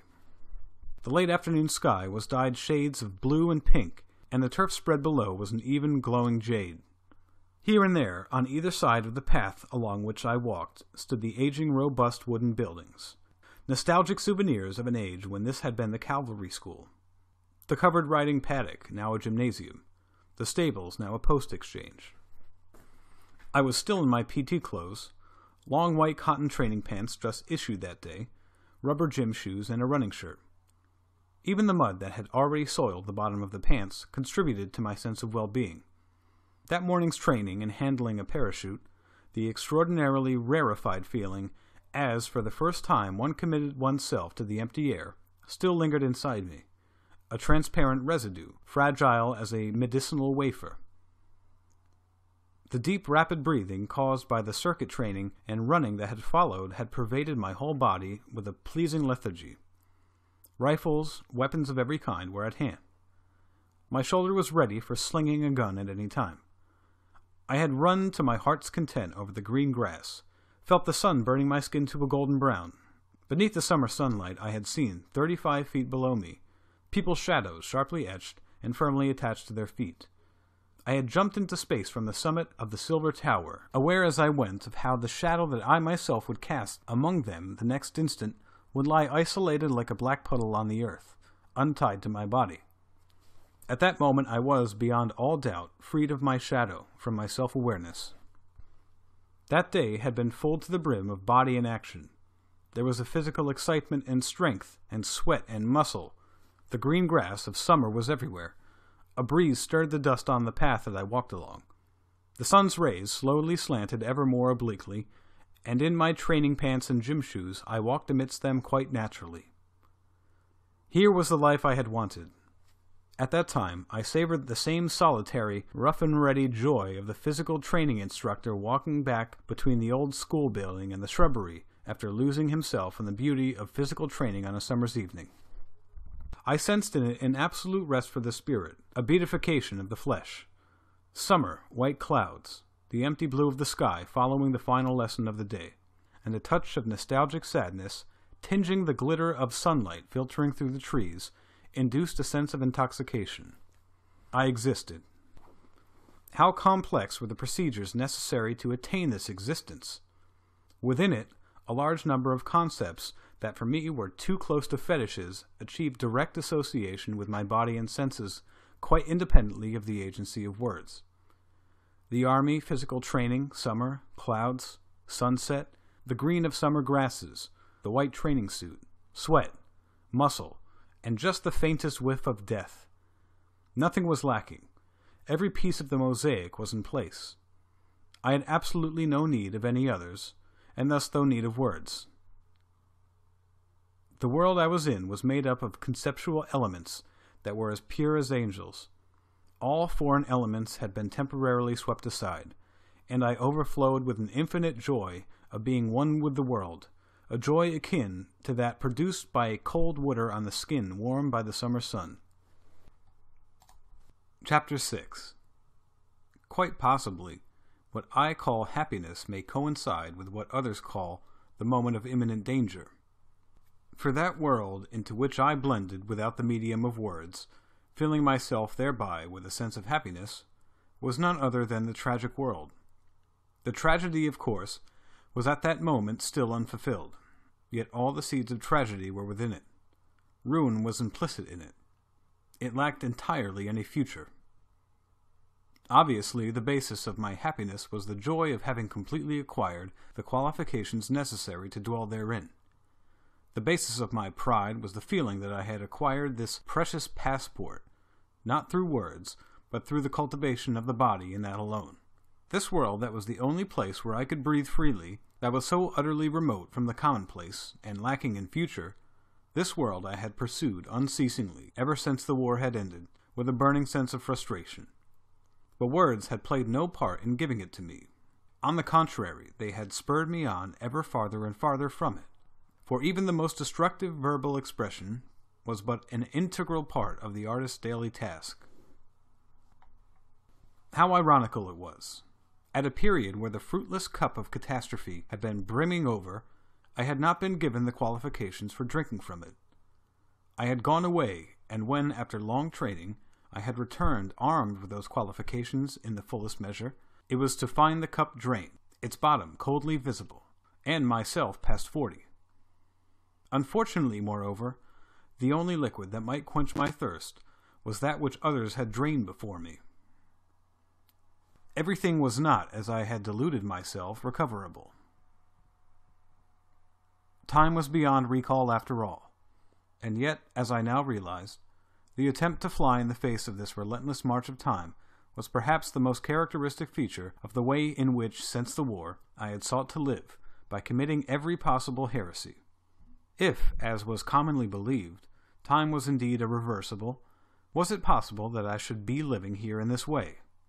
I had indeed good reason within myself to pose this question.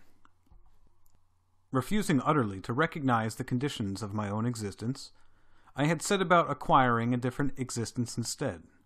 Insofar as words, by endorsing my existence, had laid down the conditions for my existence, the steps it was necessary to take to acquire another existence involved flinging myself bodily on the side of the phantom evoked and radiated by words. It meant changing from a being that created words to one that was created by words.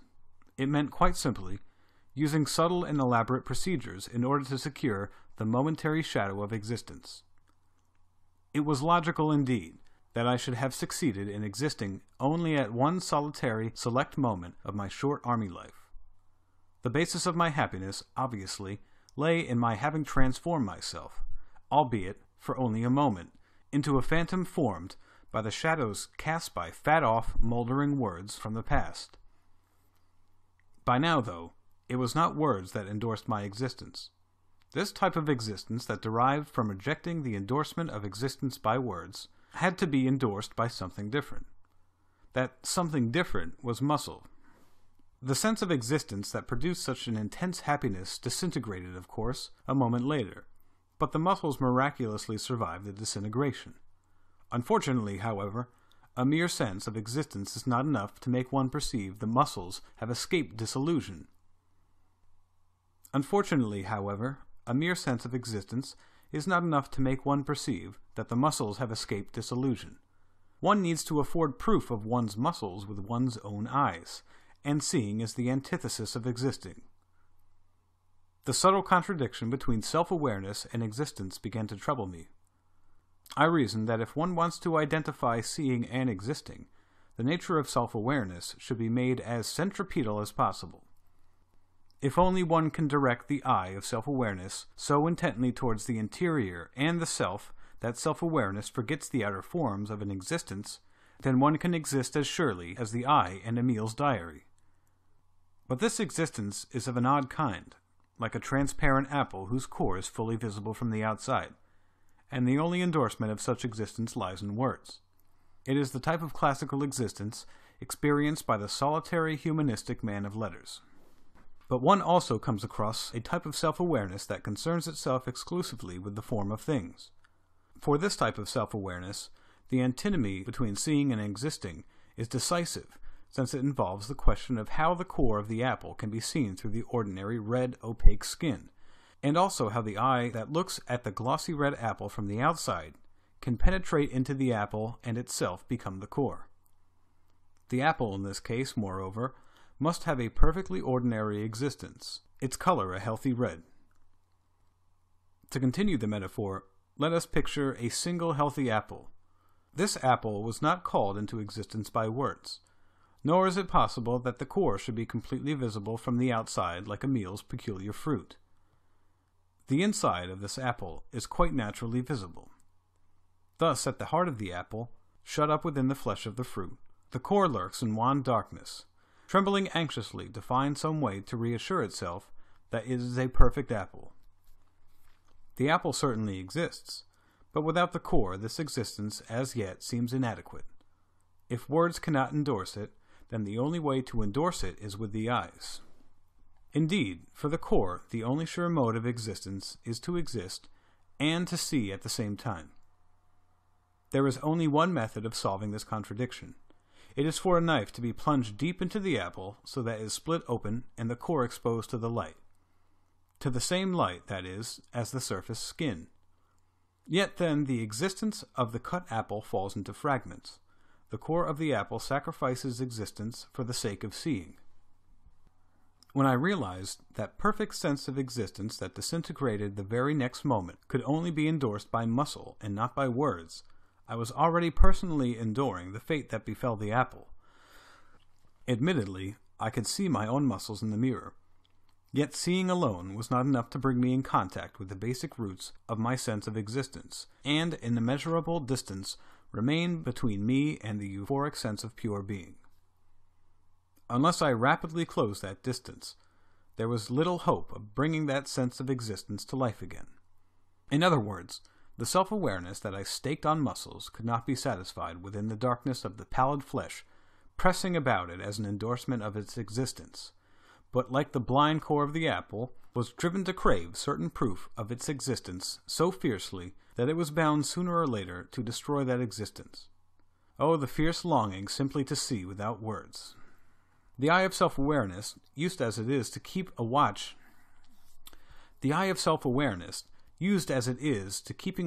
on the invisible self in an essentially centripetal fashion, and via the good offices of words, does not place sufficient trust in visible things such as muscles. Inevitably, it addresses the muscles as follows. I admit you do not seem to be an illusion, but if so, I would like you to show how you function in order to live and move. Show me your proper functions and how you fulfill your proper aims. Thus, the muscles start working in accordance with the demands of self-awareness.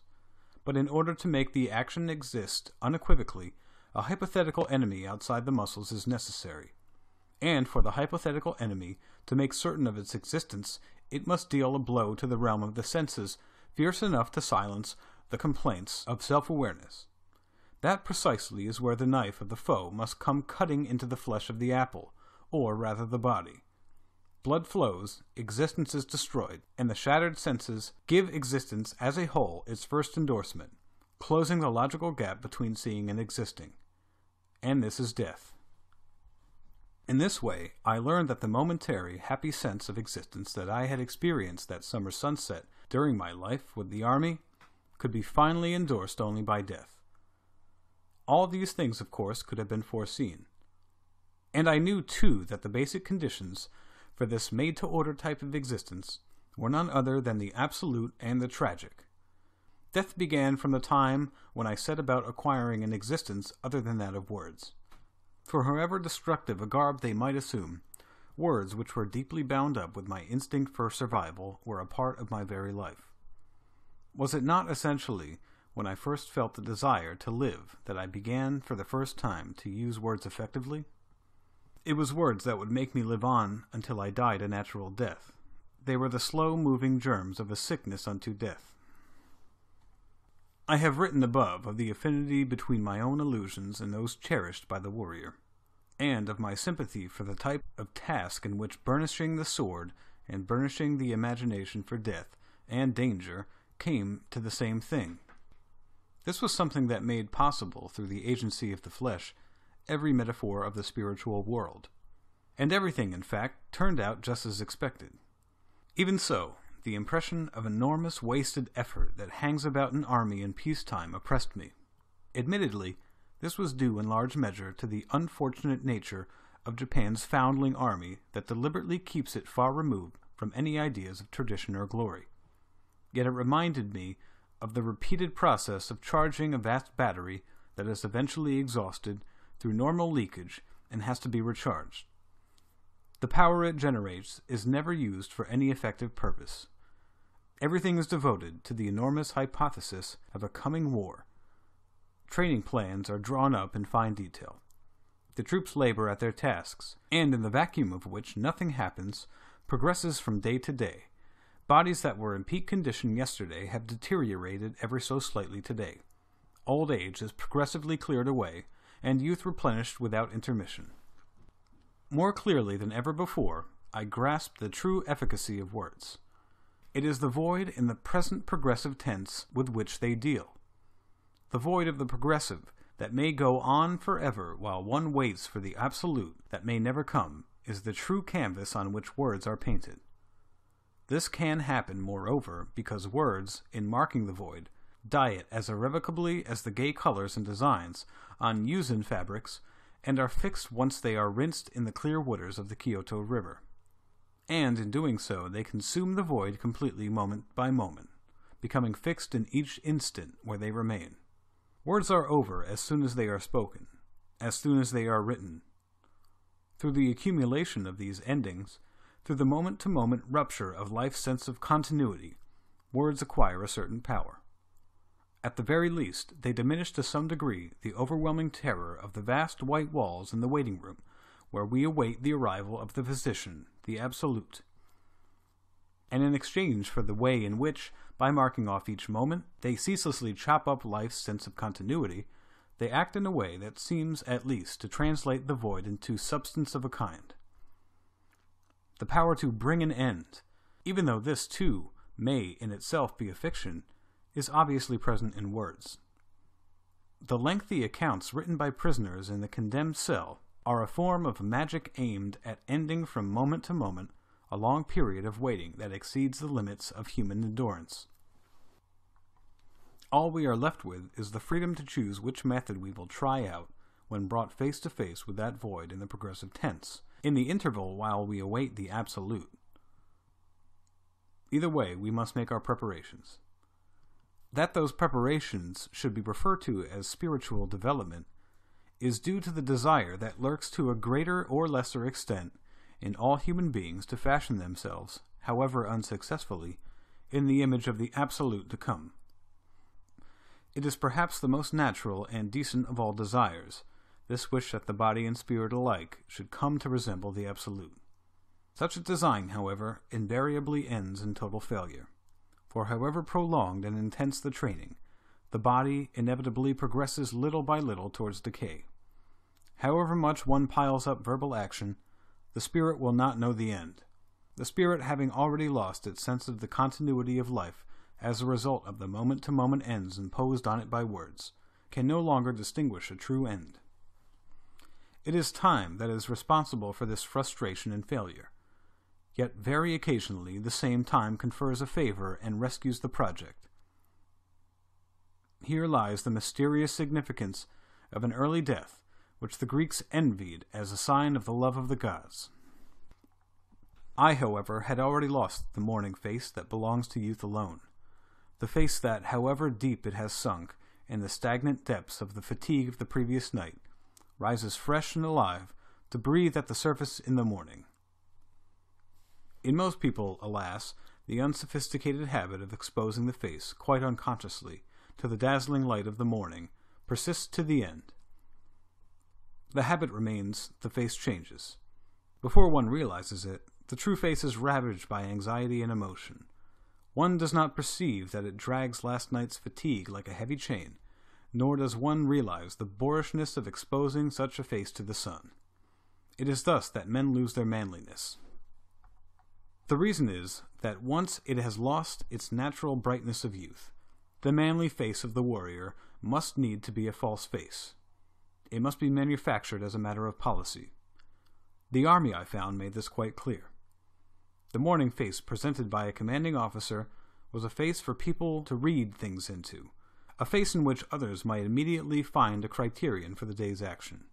It was an optimistic face, designed to cover up the individual's private weariness and, no matter what despair he might be plunged into, to encourage others. It was thus a false face full of energy, spurning and shaking off the bad dreams of the previous night. And it was the only face with which men who lived too long could make obeisance to the morning sun. In this respect, the face of the intellectual whose youth was past horrified me. It was ugly and impolitic. Having concerned myself, from the outset of my literary life, with methods for concealing rather than revealing myself, I marveled at the function of the uniform of the army. Just as the finest cloak of invisibility for words is muscle, so the finest cloak for invisibility of the body is the uniform. The military uniform, however, is made in such a way that it refuses to suit a scrawny body or a protruding belly. The individuality as pared down by a uniform had, I found, an extraordinary simplicity and clear-cut quality. In the eyes of others, the man who donned a uniform became thereby, quite simply, a combatant. Whatever his personality and private thoughts, whether he was a dreamer or a nihilist, whether magnanimous or parsimonious, however vast the gulf of sordidness that yawned beneath his uniform, however he might be full of vulgar ambition, he was still, quite simply, a combatant. Sooner or later the uniform would be pierced by a bullet and stained with blood. In this respect, it matched remarkably well the special quality of muscles whereby self-endorsement inevitably means self-destruction. Chapter 7. For all that, though, I was in no sense a military man myself. The army is a profession that requires a great deal of technique. As I saw and noted well for myself, it demands more than any other profession a long period of careful training. In order to not lose techniques once they are acquired, constant and unrelaxing practice is necessary. Much as the pianist must practice every day in order to not lose the delicacy of his touch. Nothing gives the armed forces so much attraction as the fact that even the most trivial duty is ultimately the emanation of something far loftier and more glorious, and is linked somewhere with the idea of death. The man of letters, on the other hand, must scratch together his own glory from the rubbish within himself, already overfamiliar in every detail, and refurbish it for the public eye. Two different voices constantly call us. One comes from within, the other from without. The one from without is one's daily duty. If the part of the mind that responded to duty corresponded exactly with the voice from within, then one would indeed be supremely happy. On a May afternoon of unseasonably cold drizzle, I was alone in the dormitory, the firing practice that I had been due to witness having been cancelled on account of rain. It was chilly there on the plain skirting the foot of Mount Fuji, more like a winter's day than early summer.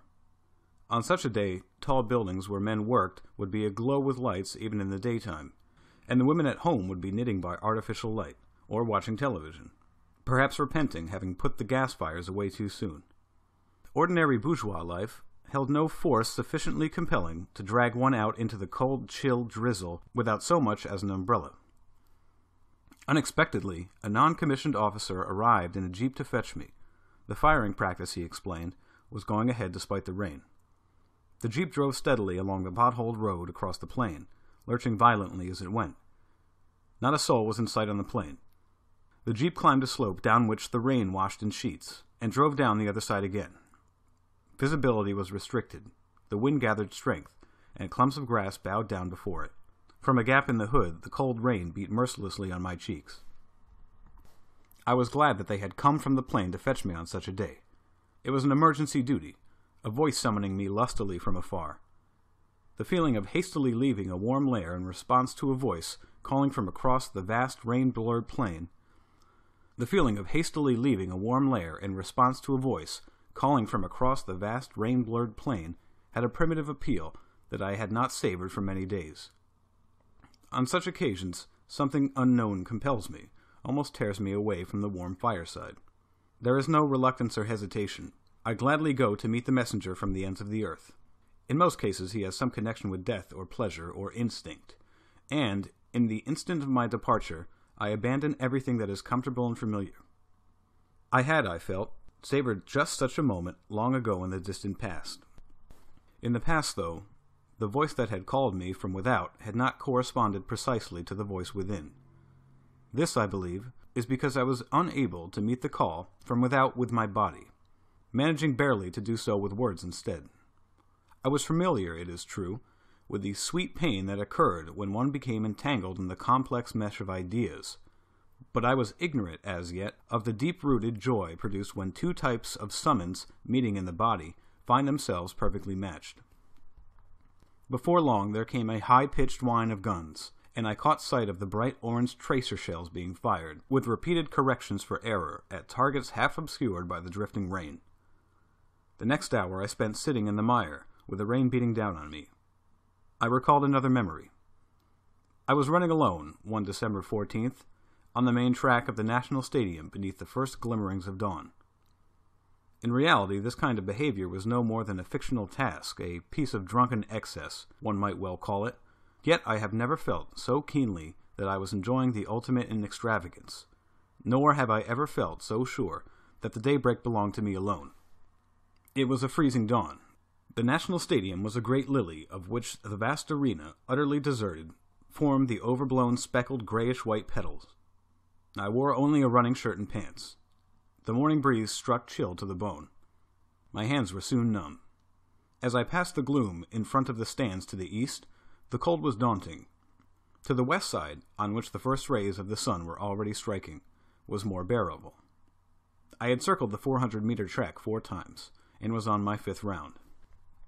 The sun peering over the top of the stands was still intercepted by the edge of the lily's petals, and the magenta of the reluctant dawn still lingered in the sky. The east side of the stadium was touched by the last of the cold night breeze. As I ran, I breathed not only the knife-sharp air, but the lingering aroma of dawn. The tumult, the cries of joy from the stands, the smell of the athlete's lotion heightened by the morning chill, the pounding of red hearts, the fierce resolve. Of such was compounded the fragrance of that great lily, a fragrance that the stadium had retained all through the night, and the brick red of the track was unmistakably the color of the lily's pollen. As I ran, my mind was filled with one idea: the relationship between the voluptuous lily and the dawn of purity in my body. So completely did this difficult metaphysical problem engross me that I went on running, oblivious to my fatigue. It was a problem that, somewhere deep down, related to myself. It linked up with my boyhood hypocrisy concerning the purity and sanctity of the body, and it had its bearing, I suspected, on the distant martyrdom of Saint Sebastian. The reader is asked to notice that I say nothing of my own everyday life. My intention is to talk only of the several mysteries to which I have been party. Running, too, was mysterious. I immediately placed a non-routine burden on the heart, washing away the emotions of the daily round. Before long, my blood would not permit the halt of even a day or two. Something ceaselessly sent me to work. My body could no longer tolerate indolence, but began instantly to thirst for violent action, forever urging me on. Thus, for many a day, I led a life that others might well dismiss as frenzied obsession. From the gymnasium to the fencing school, from the school to the gymnasium, my solace lay, more than elsewhere, indeed lay solely, in the small rebirths that occurred immediately after exercise. Ceaseless motion, ceaseless violent deaths, ceaseless escapes from cold objectivity. By now, I could no longer live without such mysteries, and needless to say, within every mystery lay a small imitation of death. All unawares, I had embarked on kind of a pitiless round. My age pursued me, murmuring behind my back, "How long will it last?" Yet so firmly I was in the clutches of my healthy vice, that to go back to the world of words without the mystery of these rebirths was no longer possible. This does not imply, of course, that after my small rebirths of the soul and the flesh, I went back reluctantly with a sense of duty to the world of words. On the contrary, this is one procedure that ensured that I should return to them joyfully and with a glad heart. The demands I made on words became still more strict and exacting. I shunned the latest styles like the plague. Perhaps I was gradually seeking to rediscover that unsullied fortress of words that I had known during the war. It may be that I was trying to reconstruct everything according to the pattern that I had learned before, to find once more my fortress of words, the paradoxical base of freedom outside which I was forever threatened, yet inside which I enjoyed an unparalleled freedom. It was also an attempt to recapture the intoxication I experienced, free from guilt about words, at an age when I had asked words to fulfill only the purest of functions.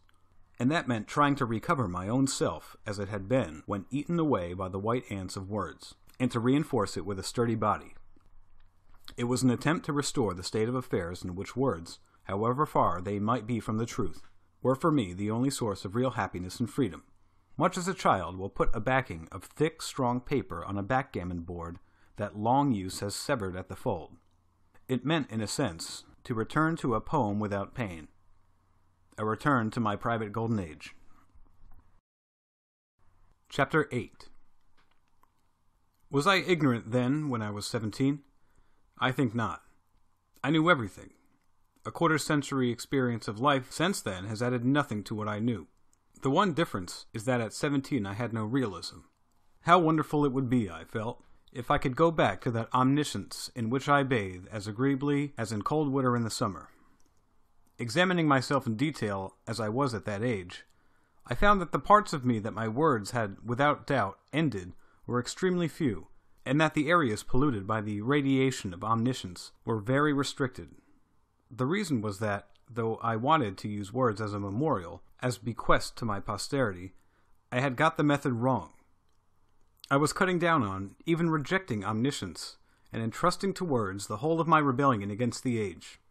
I was preoccupied with the task of making words reflect my body, even though I had none, and after sending them winging off towards the future, or towards death, bearing my longings like a carrier pigeon bearing the message in a silver tube attached to its small red leg. Even though one might be justified in describing this process as one designed not to let words come to an end, there was, nevertheless, a kind of intoxication in it.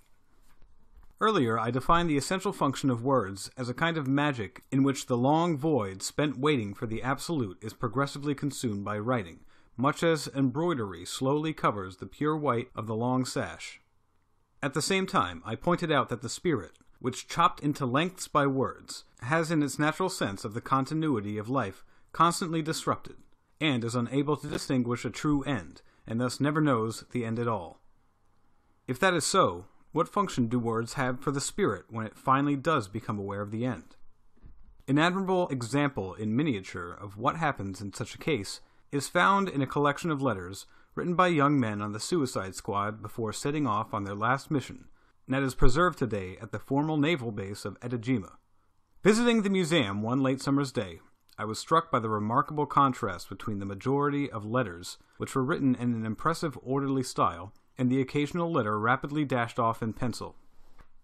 As I stood before the glass cases reading the last testaments of these young heroes, I felt suddenly that I had resolved a question that had long worried me.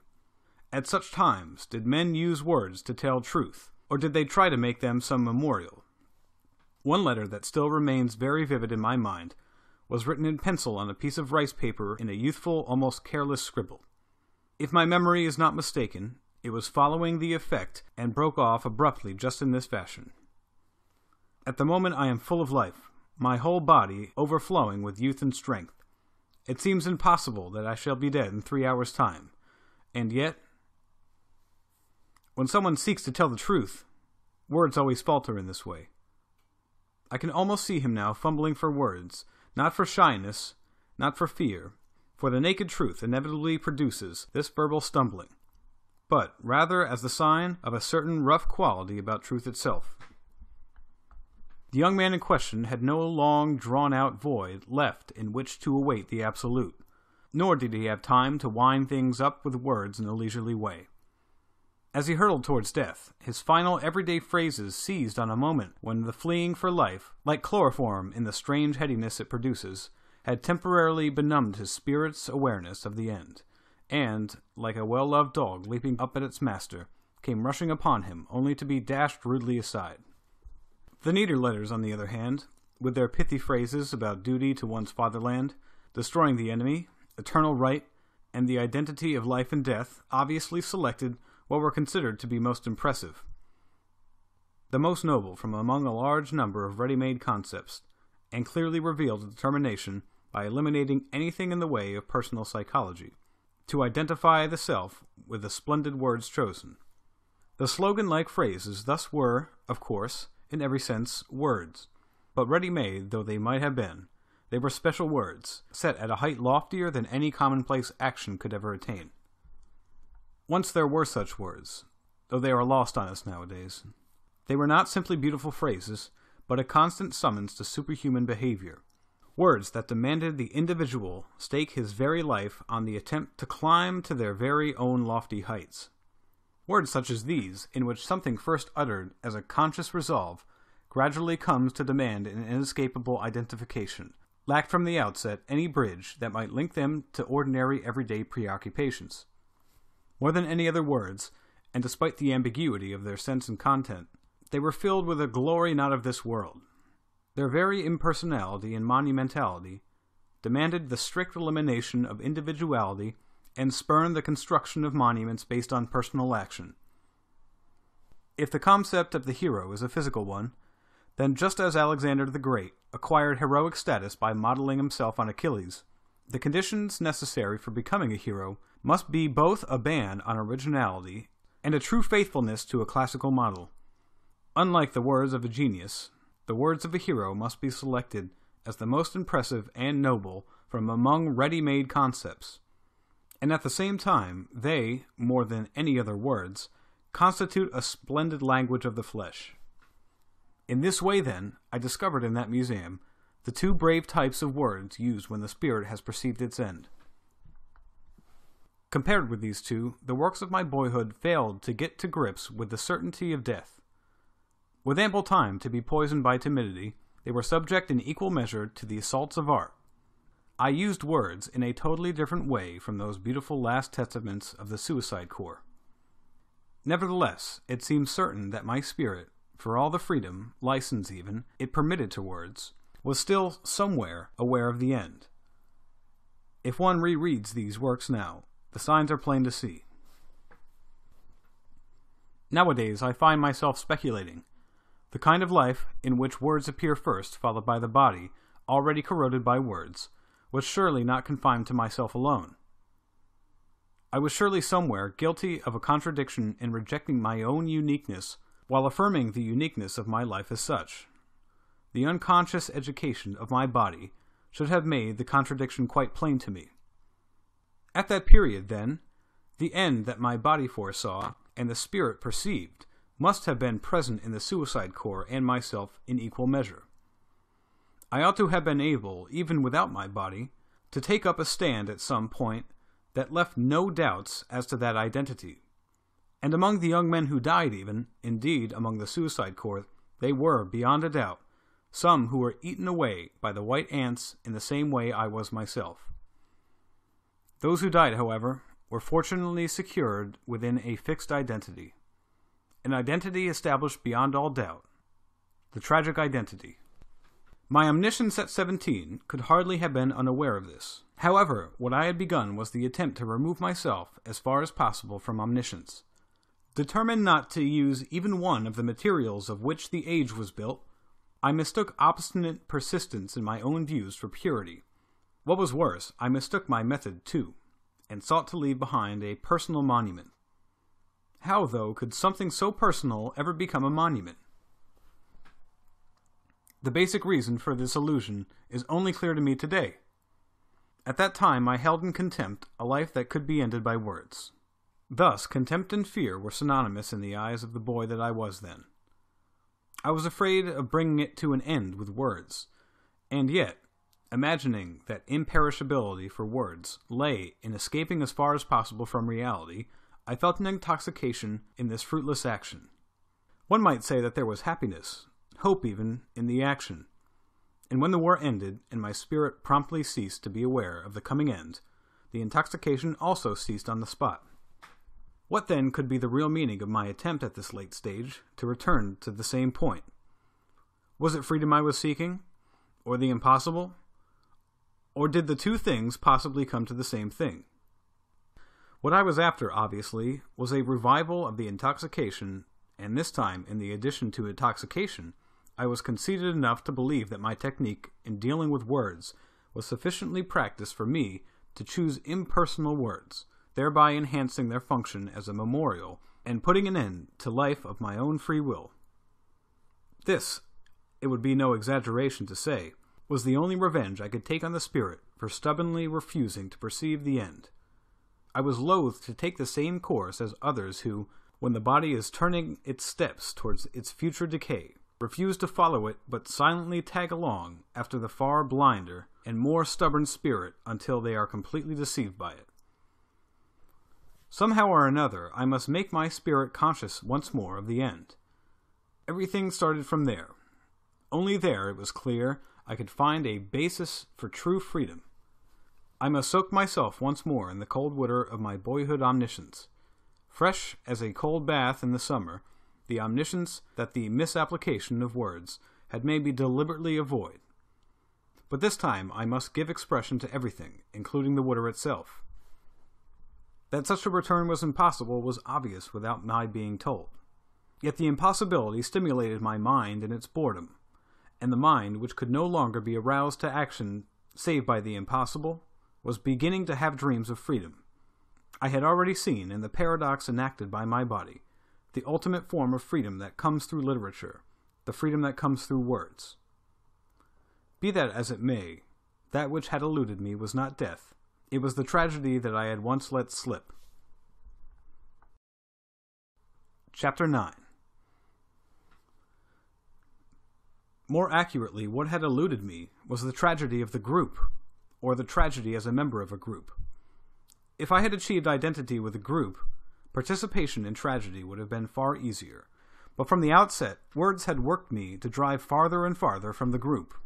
Moreover, feeling as I did that I lacked the physical ability to blend with the group, and that I was therefore constantly rejected by it, I desired to somehow justify myself. It was this desire that led me to polish words so assiduously, with the natural result that the kind of words I dealt in constantly rejected the significance of the group. Or should I say that the rain of words that fell so steadily within me during the period when my existence was barely adumbrated, like a rain that begins falling before the break of dawn, was, in itself, a forecast of my inability to adapt to the group? The first thing I did in life was to build up a self amidst that rain. The intuition of my infancy, the intuitive sense that the group represented the principle of the flesh, was correct. To this day, I have never once felt the need to amend it, but it was only in the later years, when I first came to know what I have called the dawn of the flesh, that rosy vertigo that descends on one after grueling use of the body and intense fatigue, that I began to perceive the significance of the group. The group was concerned with all those things that could never emerge from words. Sweat and tears and cries of joy and pain. If one probed deeper, it was concerned with the blood that the words could never cause to flow. The reason, perhaps, why the testaments of the doomed are oddly remote from the individual expression, impressing one rather than their stereotyped quality, is that they are words of the flesh. At that moment, when I first realized that the use of strength, and the ensuing fatigue, the sweat, and the blood, could reveal to my eyes the sacred, ever-swaying blue sky that the shrine-bearers gazed on together, and could confer the glorious sense of being the same as others, I already had a foresight, perhaps, of that as a distant day when I should step beyond the realm of individuality, into which I had been driven by words, and awakened to the meaning of the group. There is, of course, such a thing as the language of the group, but it is in no sense self-sufficient language. A speech, a slogan, and the words of a play all depend on the physical presence of the public speaker, the campaigner, the actor. Whether it is written down on paper or shouted aloud, the language of the group resolves itself ultimately into physical expression. It is not a language for transmitting private messages from the solitude of one closed room to the solitude of another distant closed room. The group is a concept of uncommunicable shared suffering, a concept that ultimately rejects the agency of words. For shared suffering, more than anything else, is the ultimate opponent of verbal expression. Not even the mightiest Weltschmerz in the heart of the solitary writer, billowing upwards toward the starry heavens like some great circus tent, can create a community of shared suffering. For though verbal expression may convey pleasure or grief, it cannot convey shared pain. Though pleasure may be readily fired by ideas, only bodies placed under the same circumstances can experience a common suffering. Only through the group, I realized, through sharing the suffering of the group, could the body reach that height of existence that the individual could never alone attain. And for the body to reach that level at which the divine might be glimpsed, a dissolution of individuality was necessary. The tragic quality of the group was also necessary. Quality that constantly raised the group out of the abandon and the torpor into which I was prone to lapse, leading it on to an ever-mounting shared suffering, and so death, which was the ultimate suffering.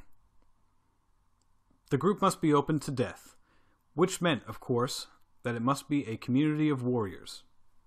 In the dim light of the early morning I was running, one of a group. A cotton towel with the symbol of the red sun on it was tied about my forehead, and I was stripped to the waist in the freezing air. Through the common suffering, the shared cries of encouragement, the shared pace, and the chorus of voices, I felt the slow emergence, like the sweat that gradually beaded my skin, of that tragic quality that is the affirmation of identity. It was the flame of the flesh, flickering up faintly beneath the biting breeze. A flame, one might say, of nobility. The sense of surrendering one's body to a cause gave new life to the muscles. We were united in seeking death and glory. It was not merely my personal quest. The pounding of the heart communicated itself to the group. We shared the same swift pulse. Self-awareness, by now, was remote as the distant rumor of the town. I belonged to them. They belonged to me. The two formed as an unmistakable us. To belong, what more intense form of existence could there be? Our small circle of oneness was a means to a vision of that vast, dimly gleaming circle of oneness, and all the while foreseeing that this imitation of tragedy was, in the same way as my own narrow happiness, condemned to vanish with the wind, to resolve itself into nothing more than muscles that simply existed. I had a vision where something that, if I were alone, would have resolved itself back into muscles and words, was held fast by the power of the group, and led me away to a far land, whence there would be no return. It was, perhaps, the beginning of my placing reliance on others, a reliance that was mutual, and each of us, by committing himself to this immeasurable power, belonged to the whole. In this way, the group for me had come to represent the bridge, a bridge that, once crossed, left no means to return. Epilogue. Before my eyes, there slowly emerged a giant snake coiled about the earth. A snake that, by constantly swallowing its own tail, vanquished all polarities. The ultimate huge snake that mocks all opposites. Opposites carried to extremes come to resemble each other, and tilings that are farthest removed from each other, by increasing the distance between them, come close together. This is the secret that the circle of the snake expounded. The flesh and the spirit, the sensual and the intellectual, the outside and the inside, will remove themselves a pace from the earth and high up, higher even than where the snake ring of white clouds encircling the earth is joined. They too will be joined. I am one who has always been interested in only the edges of the body and spirit, the outlying regions of the body and the outlying regions of the spirit. The depths hold no interest for me. I leave them to others, for they are shallow commonplace. What is there, then, at the outermost edge? Nothing, perhaps, save a few ribbons dangling down into the void. On earth, man is weighed down by gravity, his body encased in heavy muscles. He sweats, he runs, he strikes even. With difficulty, he leaps. He sweats, he runs, he strikes. Even with difficulty, he leaps.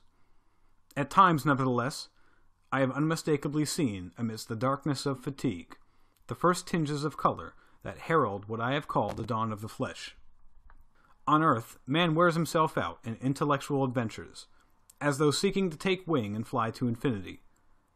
Motionless before his desk, he edges his way closer, even closer to the borders of the spirit, in constant mortal danger of plunging into the void.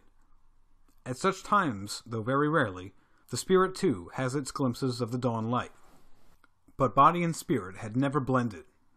They had never come to resemble each other. Never had I discovered in physical action anything resembling the chilling, terrifying satisfaction afforded by the intellectual adventure. Nor had I ever experienced in the intellectual adventure the hot darkness of physical action. Somewhere the two must be connected. Where, though? Somewhere there must be a realm between, a realm akin to that ultimate realm where motion becomes rest, and rest motion. Suppose I flay about me with my arms. As I do so, I lose a certain amount of intellectual blood. Suppose I allow myself, however briefly, to think before I strike. At that moment, my blow is doomed to failure. Somewhere, I told myself, there must be a higher principle that manages to bring the two together and reconcile them. That principle, it occurred to me, was death. And yet, my idea of death was too mystical. I was forgetting the plain physical aspect of death. The earth is surrounded by death. The upper regions, where there is no air, are crowded with death pure and unalloyed. It gazes down on humanity going about its business far below, and bound by its physical conditions on earth, Yet very seldom does it bring bodily death to man, since those same physical conditions prevent him from climbing this far. For a man to encounter the universe as he is, with uncovered countenance, is death. In order to encounter the universe and still live, he must wear a mask, an oxygen mask. If one took the body to those same rarefied heights, with which the spirit and intellect are already so familiar, the only thing waiting for it there might well be death. When the spirit and intellect ascend to such heights alone, death does not reveal itself clearly. The spirit, therefore, is always obliged, reluctantly and with a feeling of dissatisfaction, to return to its fleshy dwelling on earth. When it ascends alone, the unifying principle refuses to show itself. Unless body and spirit come together, the principle will have nothing to do with them. At that stage, I have not encountered that giant snake. Yet how familiar my intellectual adventures had made me with the loftiest regions in the sky. My spirit flew higher than any bird, unafraid of lack of oxygen. Perhaps even, it had no need in the first place of anything so rich as oxygen. How I laughed at them, those grasshoppers who could jump no higher than their bodies would take them. The mere sight of them, far below me in the grass, would make me hold my sides and shake with mirth. Yet I had something to learn even from grasshoppers. I began to regret that I had never taken my body with me into those upper regions, but had always left it behind on earth in its ponderous casing of muscle. One day, I dragged my body with me into a pressure chamber. 15 minutes of denitrification, the breathing in, that is, of pure oxygen. My body was overwhelmingly astonished to find itself placed in the same pressure chamber that my spirit entered every night, to find itself bound immobile to a chair, forced to submit to operations that I had never imagined possible. Never had I dreamed that its role would be reduced simply to sitting without moving hand or foot. For the spirit, this was routine training in withstanding height altitudes, and presented no difficulties at all, but for the body the experience was unprecedented. At each breath, the oxygen mask clung to the nostrils, then detached itself again. "Look here, body," said the spirit. "Today you're going with me, without budging an inch, to the highest limits of the spirit."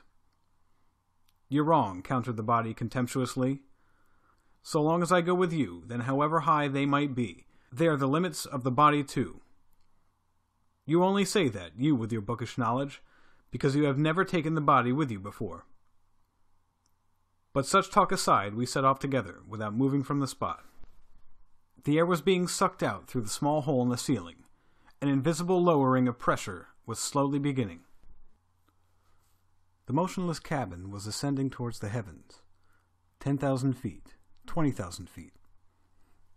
Though to the eye nothing was happening inside the cabin, that same cabin, at a frightening pace, was shaking off its earthly chains.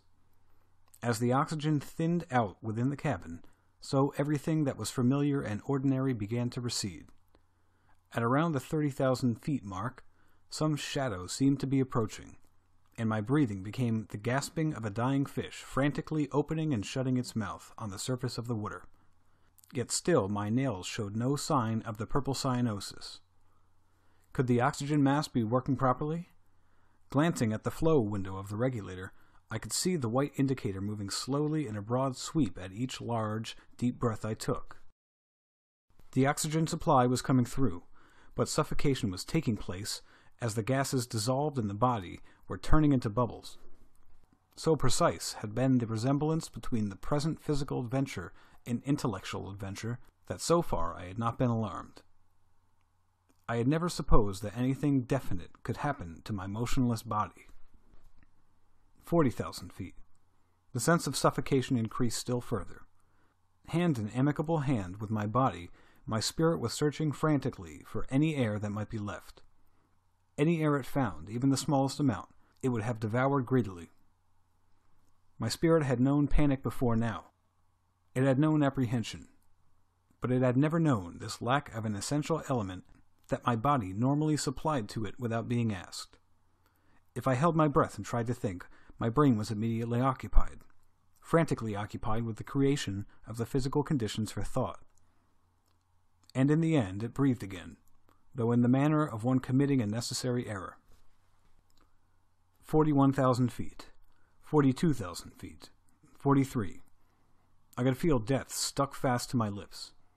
Soft, warm, octopus-like death, a vision of dark death, like some soft-bodied animal such as my spirit had never dreamed of. My brain had not forgotten that training would never kill me, yet this inorganic sport gave me a glimpse of the type of death that crowded about the earth outside. And then a sudden freefall. The experience of a hypoxia, produced by removing one's oxygen mask during horizontal flight at 25,000 feet, and the experience of a sudden drop in pressure when, with a brief roaring sound, the interior of my cabin was suddenly enveloped in a white mist. Finally, I passed my test, and was given the small pink card certifying that I had undergone physiological flight training. Soon then, I should have the chance to find out in what way the edge of my spirit and the edge of my body would meet and fuse together in a single shoreline. The 5th of December was gloriously fine. At the base, I could see the silver gleaming forms of the F-104 Supersonic Fighter Squadron lined up on the airfield. Maintenance men were attending to the O-16, in which I was to be taken aloft. It was the first time I had seen the F-104 so peacefully at rest. Often with longing eyes, I had watched it in flight. Acute-angled, swift as a god, the F-104 was no sooner seen than it had ripped through the blue sky and vanished. I had long dreamed of the moment when that speck in the sky would enfold my own existence within it. What a mode of existence it was! What a glorious self-indulgence! Could there be any more glittering insult to the stubbornly sedentary spirit? How splendidly it ripped the vast blue curtain, swift as a dagger stroke. Who would not be that sharp knife of the heavens? I donned the dun-colored flying suit and fastened on my parachute. I was taught how to release my survival kit, and had an oxygen mask tested. The heavy white helmet would be mine for a while, and the silver spurs were fastened to the heels of my boots to prevent my legs from springing up and breaking. It was past 2 o'clock on the airfield now, and the sunlight was falling and scattering from between the clouds like the water from a sprinkler truck. Clouds and light together were disposed according to the familiar convention observed in depicting the sky over battle scenes in old paintings. From some heavenly coffer behind the clouds, solemn shafts of light pierced through and fanned out towards the earth.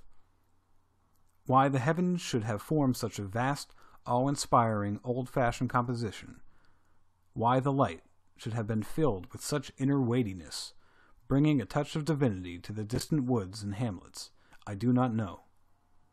They seemed to be saying a mass for the soon-to-be pierced sky. I got into the rear seat of the 2-seat fighter, fastened the spurs on the heels of my boots, checked my oxygen mask, and was covered with a hemispherical windshield glass. My dialogue with the pilot was interrupted frequently by directions in English. Beneath my knees rested the yellow ring of the ejection equipment, its pin already out. Altimeters, speedometers, instruments innumerable. The control stick that the pilot was testing was duplicated in front of me, and the second stick vibrated furiously between my knees as he tested his. 2:28. Engine started. At intervals through the metallic thundering, I could hear, on a cosmic scale, the pilot's breathing within his mask like a heavy typhoon. 2:30. Gently, O-16 entered the runway and stopped for a test with throttles fully opened. I was filled with happiness. The joy of setting off for a world that was completely controlled by such things was something utterly different from the departure of an airline, which serves merely to transport bourgeois existence from one place to another. For me, it was a farewell to the everyday and the earthly. How I had longed for this! How intensely I had looked forward to this moment! Behind me lay nothing but the familiar. Before me lay the unknown. The present moment was the thinnest of razor blades between two states. How impatiently I had awaited the fulfillment of this moment. How I had yearned for it to come under conditions as strict and unalloyed as possible. It was for this, surely, that I was alive.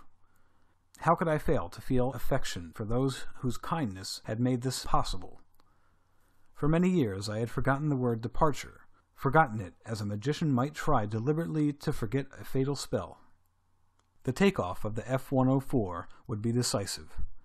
The upper regions at 10,000 meters that the old Zero fighters reached in 15 minutes would be reached in a mere 2 minutes. Plus G would rest hard upon my body. Soon my vitals would be pressed down by an iron hand, my blood flow as heavy as gold dust. The alchemy of my body would begin. Erect-angled, the F-104, a sharp silver phallus, pointed into the sky. Solitary, spermatozoon-like, I was installed within. Soon I should know how the spermatozoon felt at the instant of ejaculation. The furthermost, the outermost, the most peripheral sensations of the times in which we live are bound up in the G that is the inevitable concomitant of spaceflight. Almost certainly the remotest extremities of everyday sensation in our age blend with the G. We live in an age where the ultimate in what was once referred to as the psyche resolves itself into a G. All love and hate that does not anticipate G somewhere in the distance is invalid. G is the physical compelling force of the divine, and yet it is an intoxication that lies at the opposite extreme from intoxication, an intellectual limit that lies at the opposite extreme from the outer limit of intellect. The F-104 took off. Its nose lifted, then lifted further. Almost before I realized it, we were piercing the nearest clouds. 15,000 feet, 20,000 feet. The needles of the altimeter and the speedometer spun like small dancing white mice. Mach 0.9. Almost the speed of sound. Finally, G came, but it came so gently that it was pleasant rather than painful. For a moment my chest was empty, as though a cascade of water had descended with a great rush and left nothing behind. My field of vision was monopolized by the sky, blue with a grayish tinge. I felt as though we were taking a great bite out of the sky, chewing it up and gulping it down. My mind stayed as fresh as ever. Everything was quiet, majestic, and the surface of the blue sky was flecked with the semen white of clouds. Since I was not asleep, to say I awoke would be wrong. Rather, I experienced an awakening, as though another layer had been torn rudely off my wakefulness, leaving my spirit pure, unsullied as yet by my contact. In the unsparing light of the windshield glass, I clenched my teeth against naked joy. My lips, I am sure, were drawn back as though in pain. I was one with the F-104 that I had seen before in the sky. I had transformed my being into this thing that I had seen before my eyes. To men on earth, who until a moment ago had numbered me amongst them, I had become a receding existence. I dwelt at a point that was now no more than a fleeting memory for them.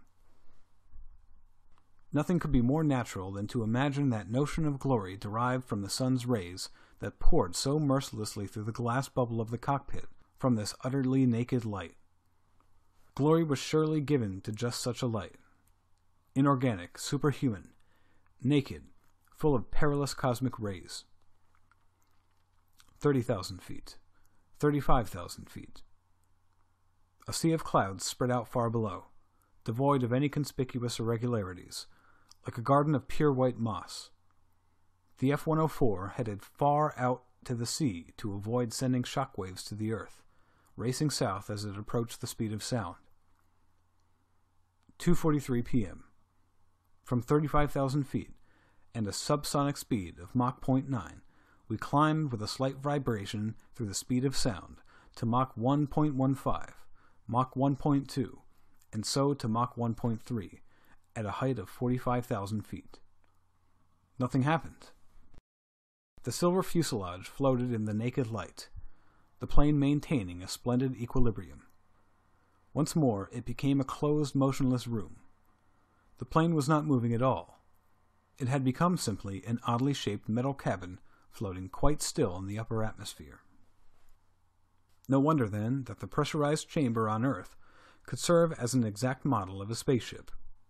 The motionless thing becomes a precise archetype of the most swiftly moving thing.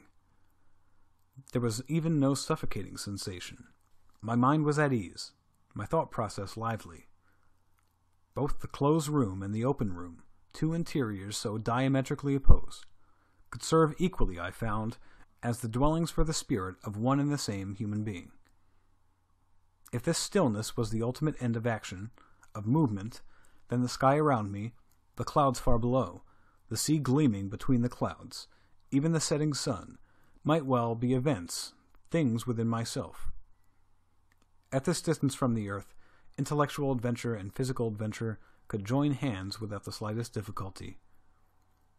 This was the point that I had always been striving towards. The silver floating tube in the sky was, as it were, my brain, and its immobility the mode of my spirit. The brain was no longer protected by unyielding bone, but it had become permeable, like a sponge floating on water. The inner world and the outer world had invaded each other, had become completely interchangeable.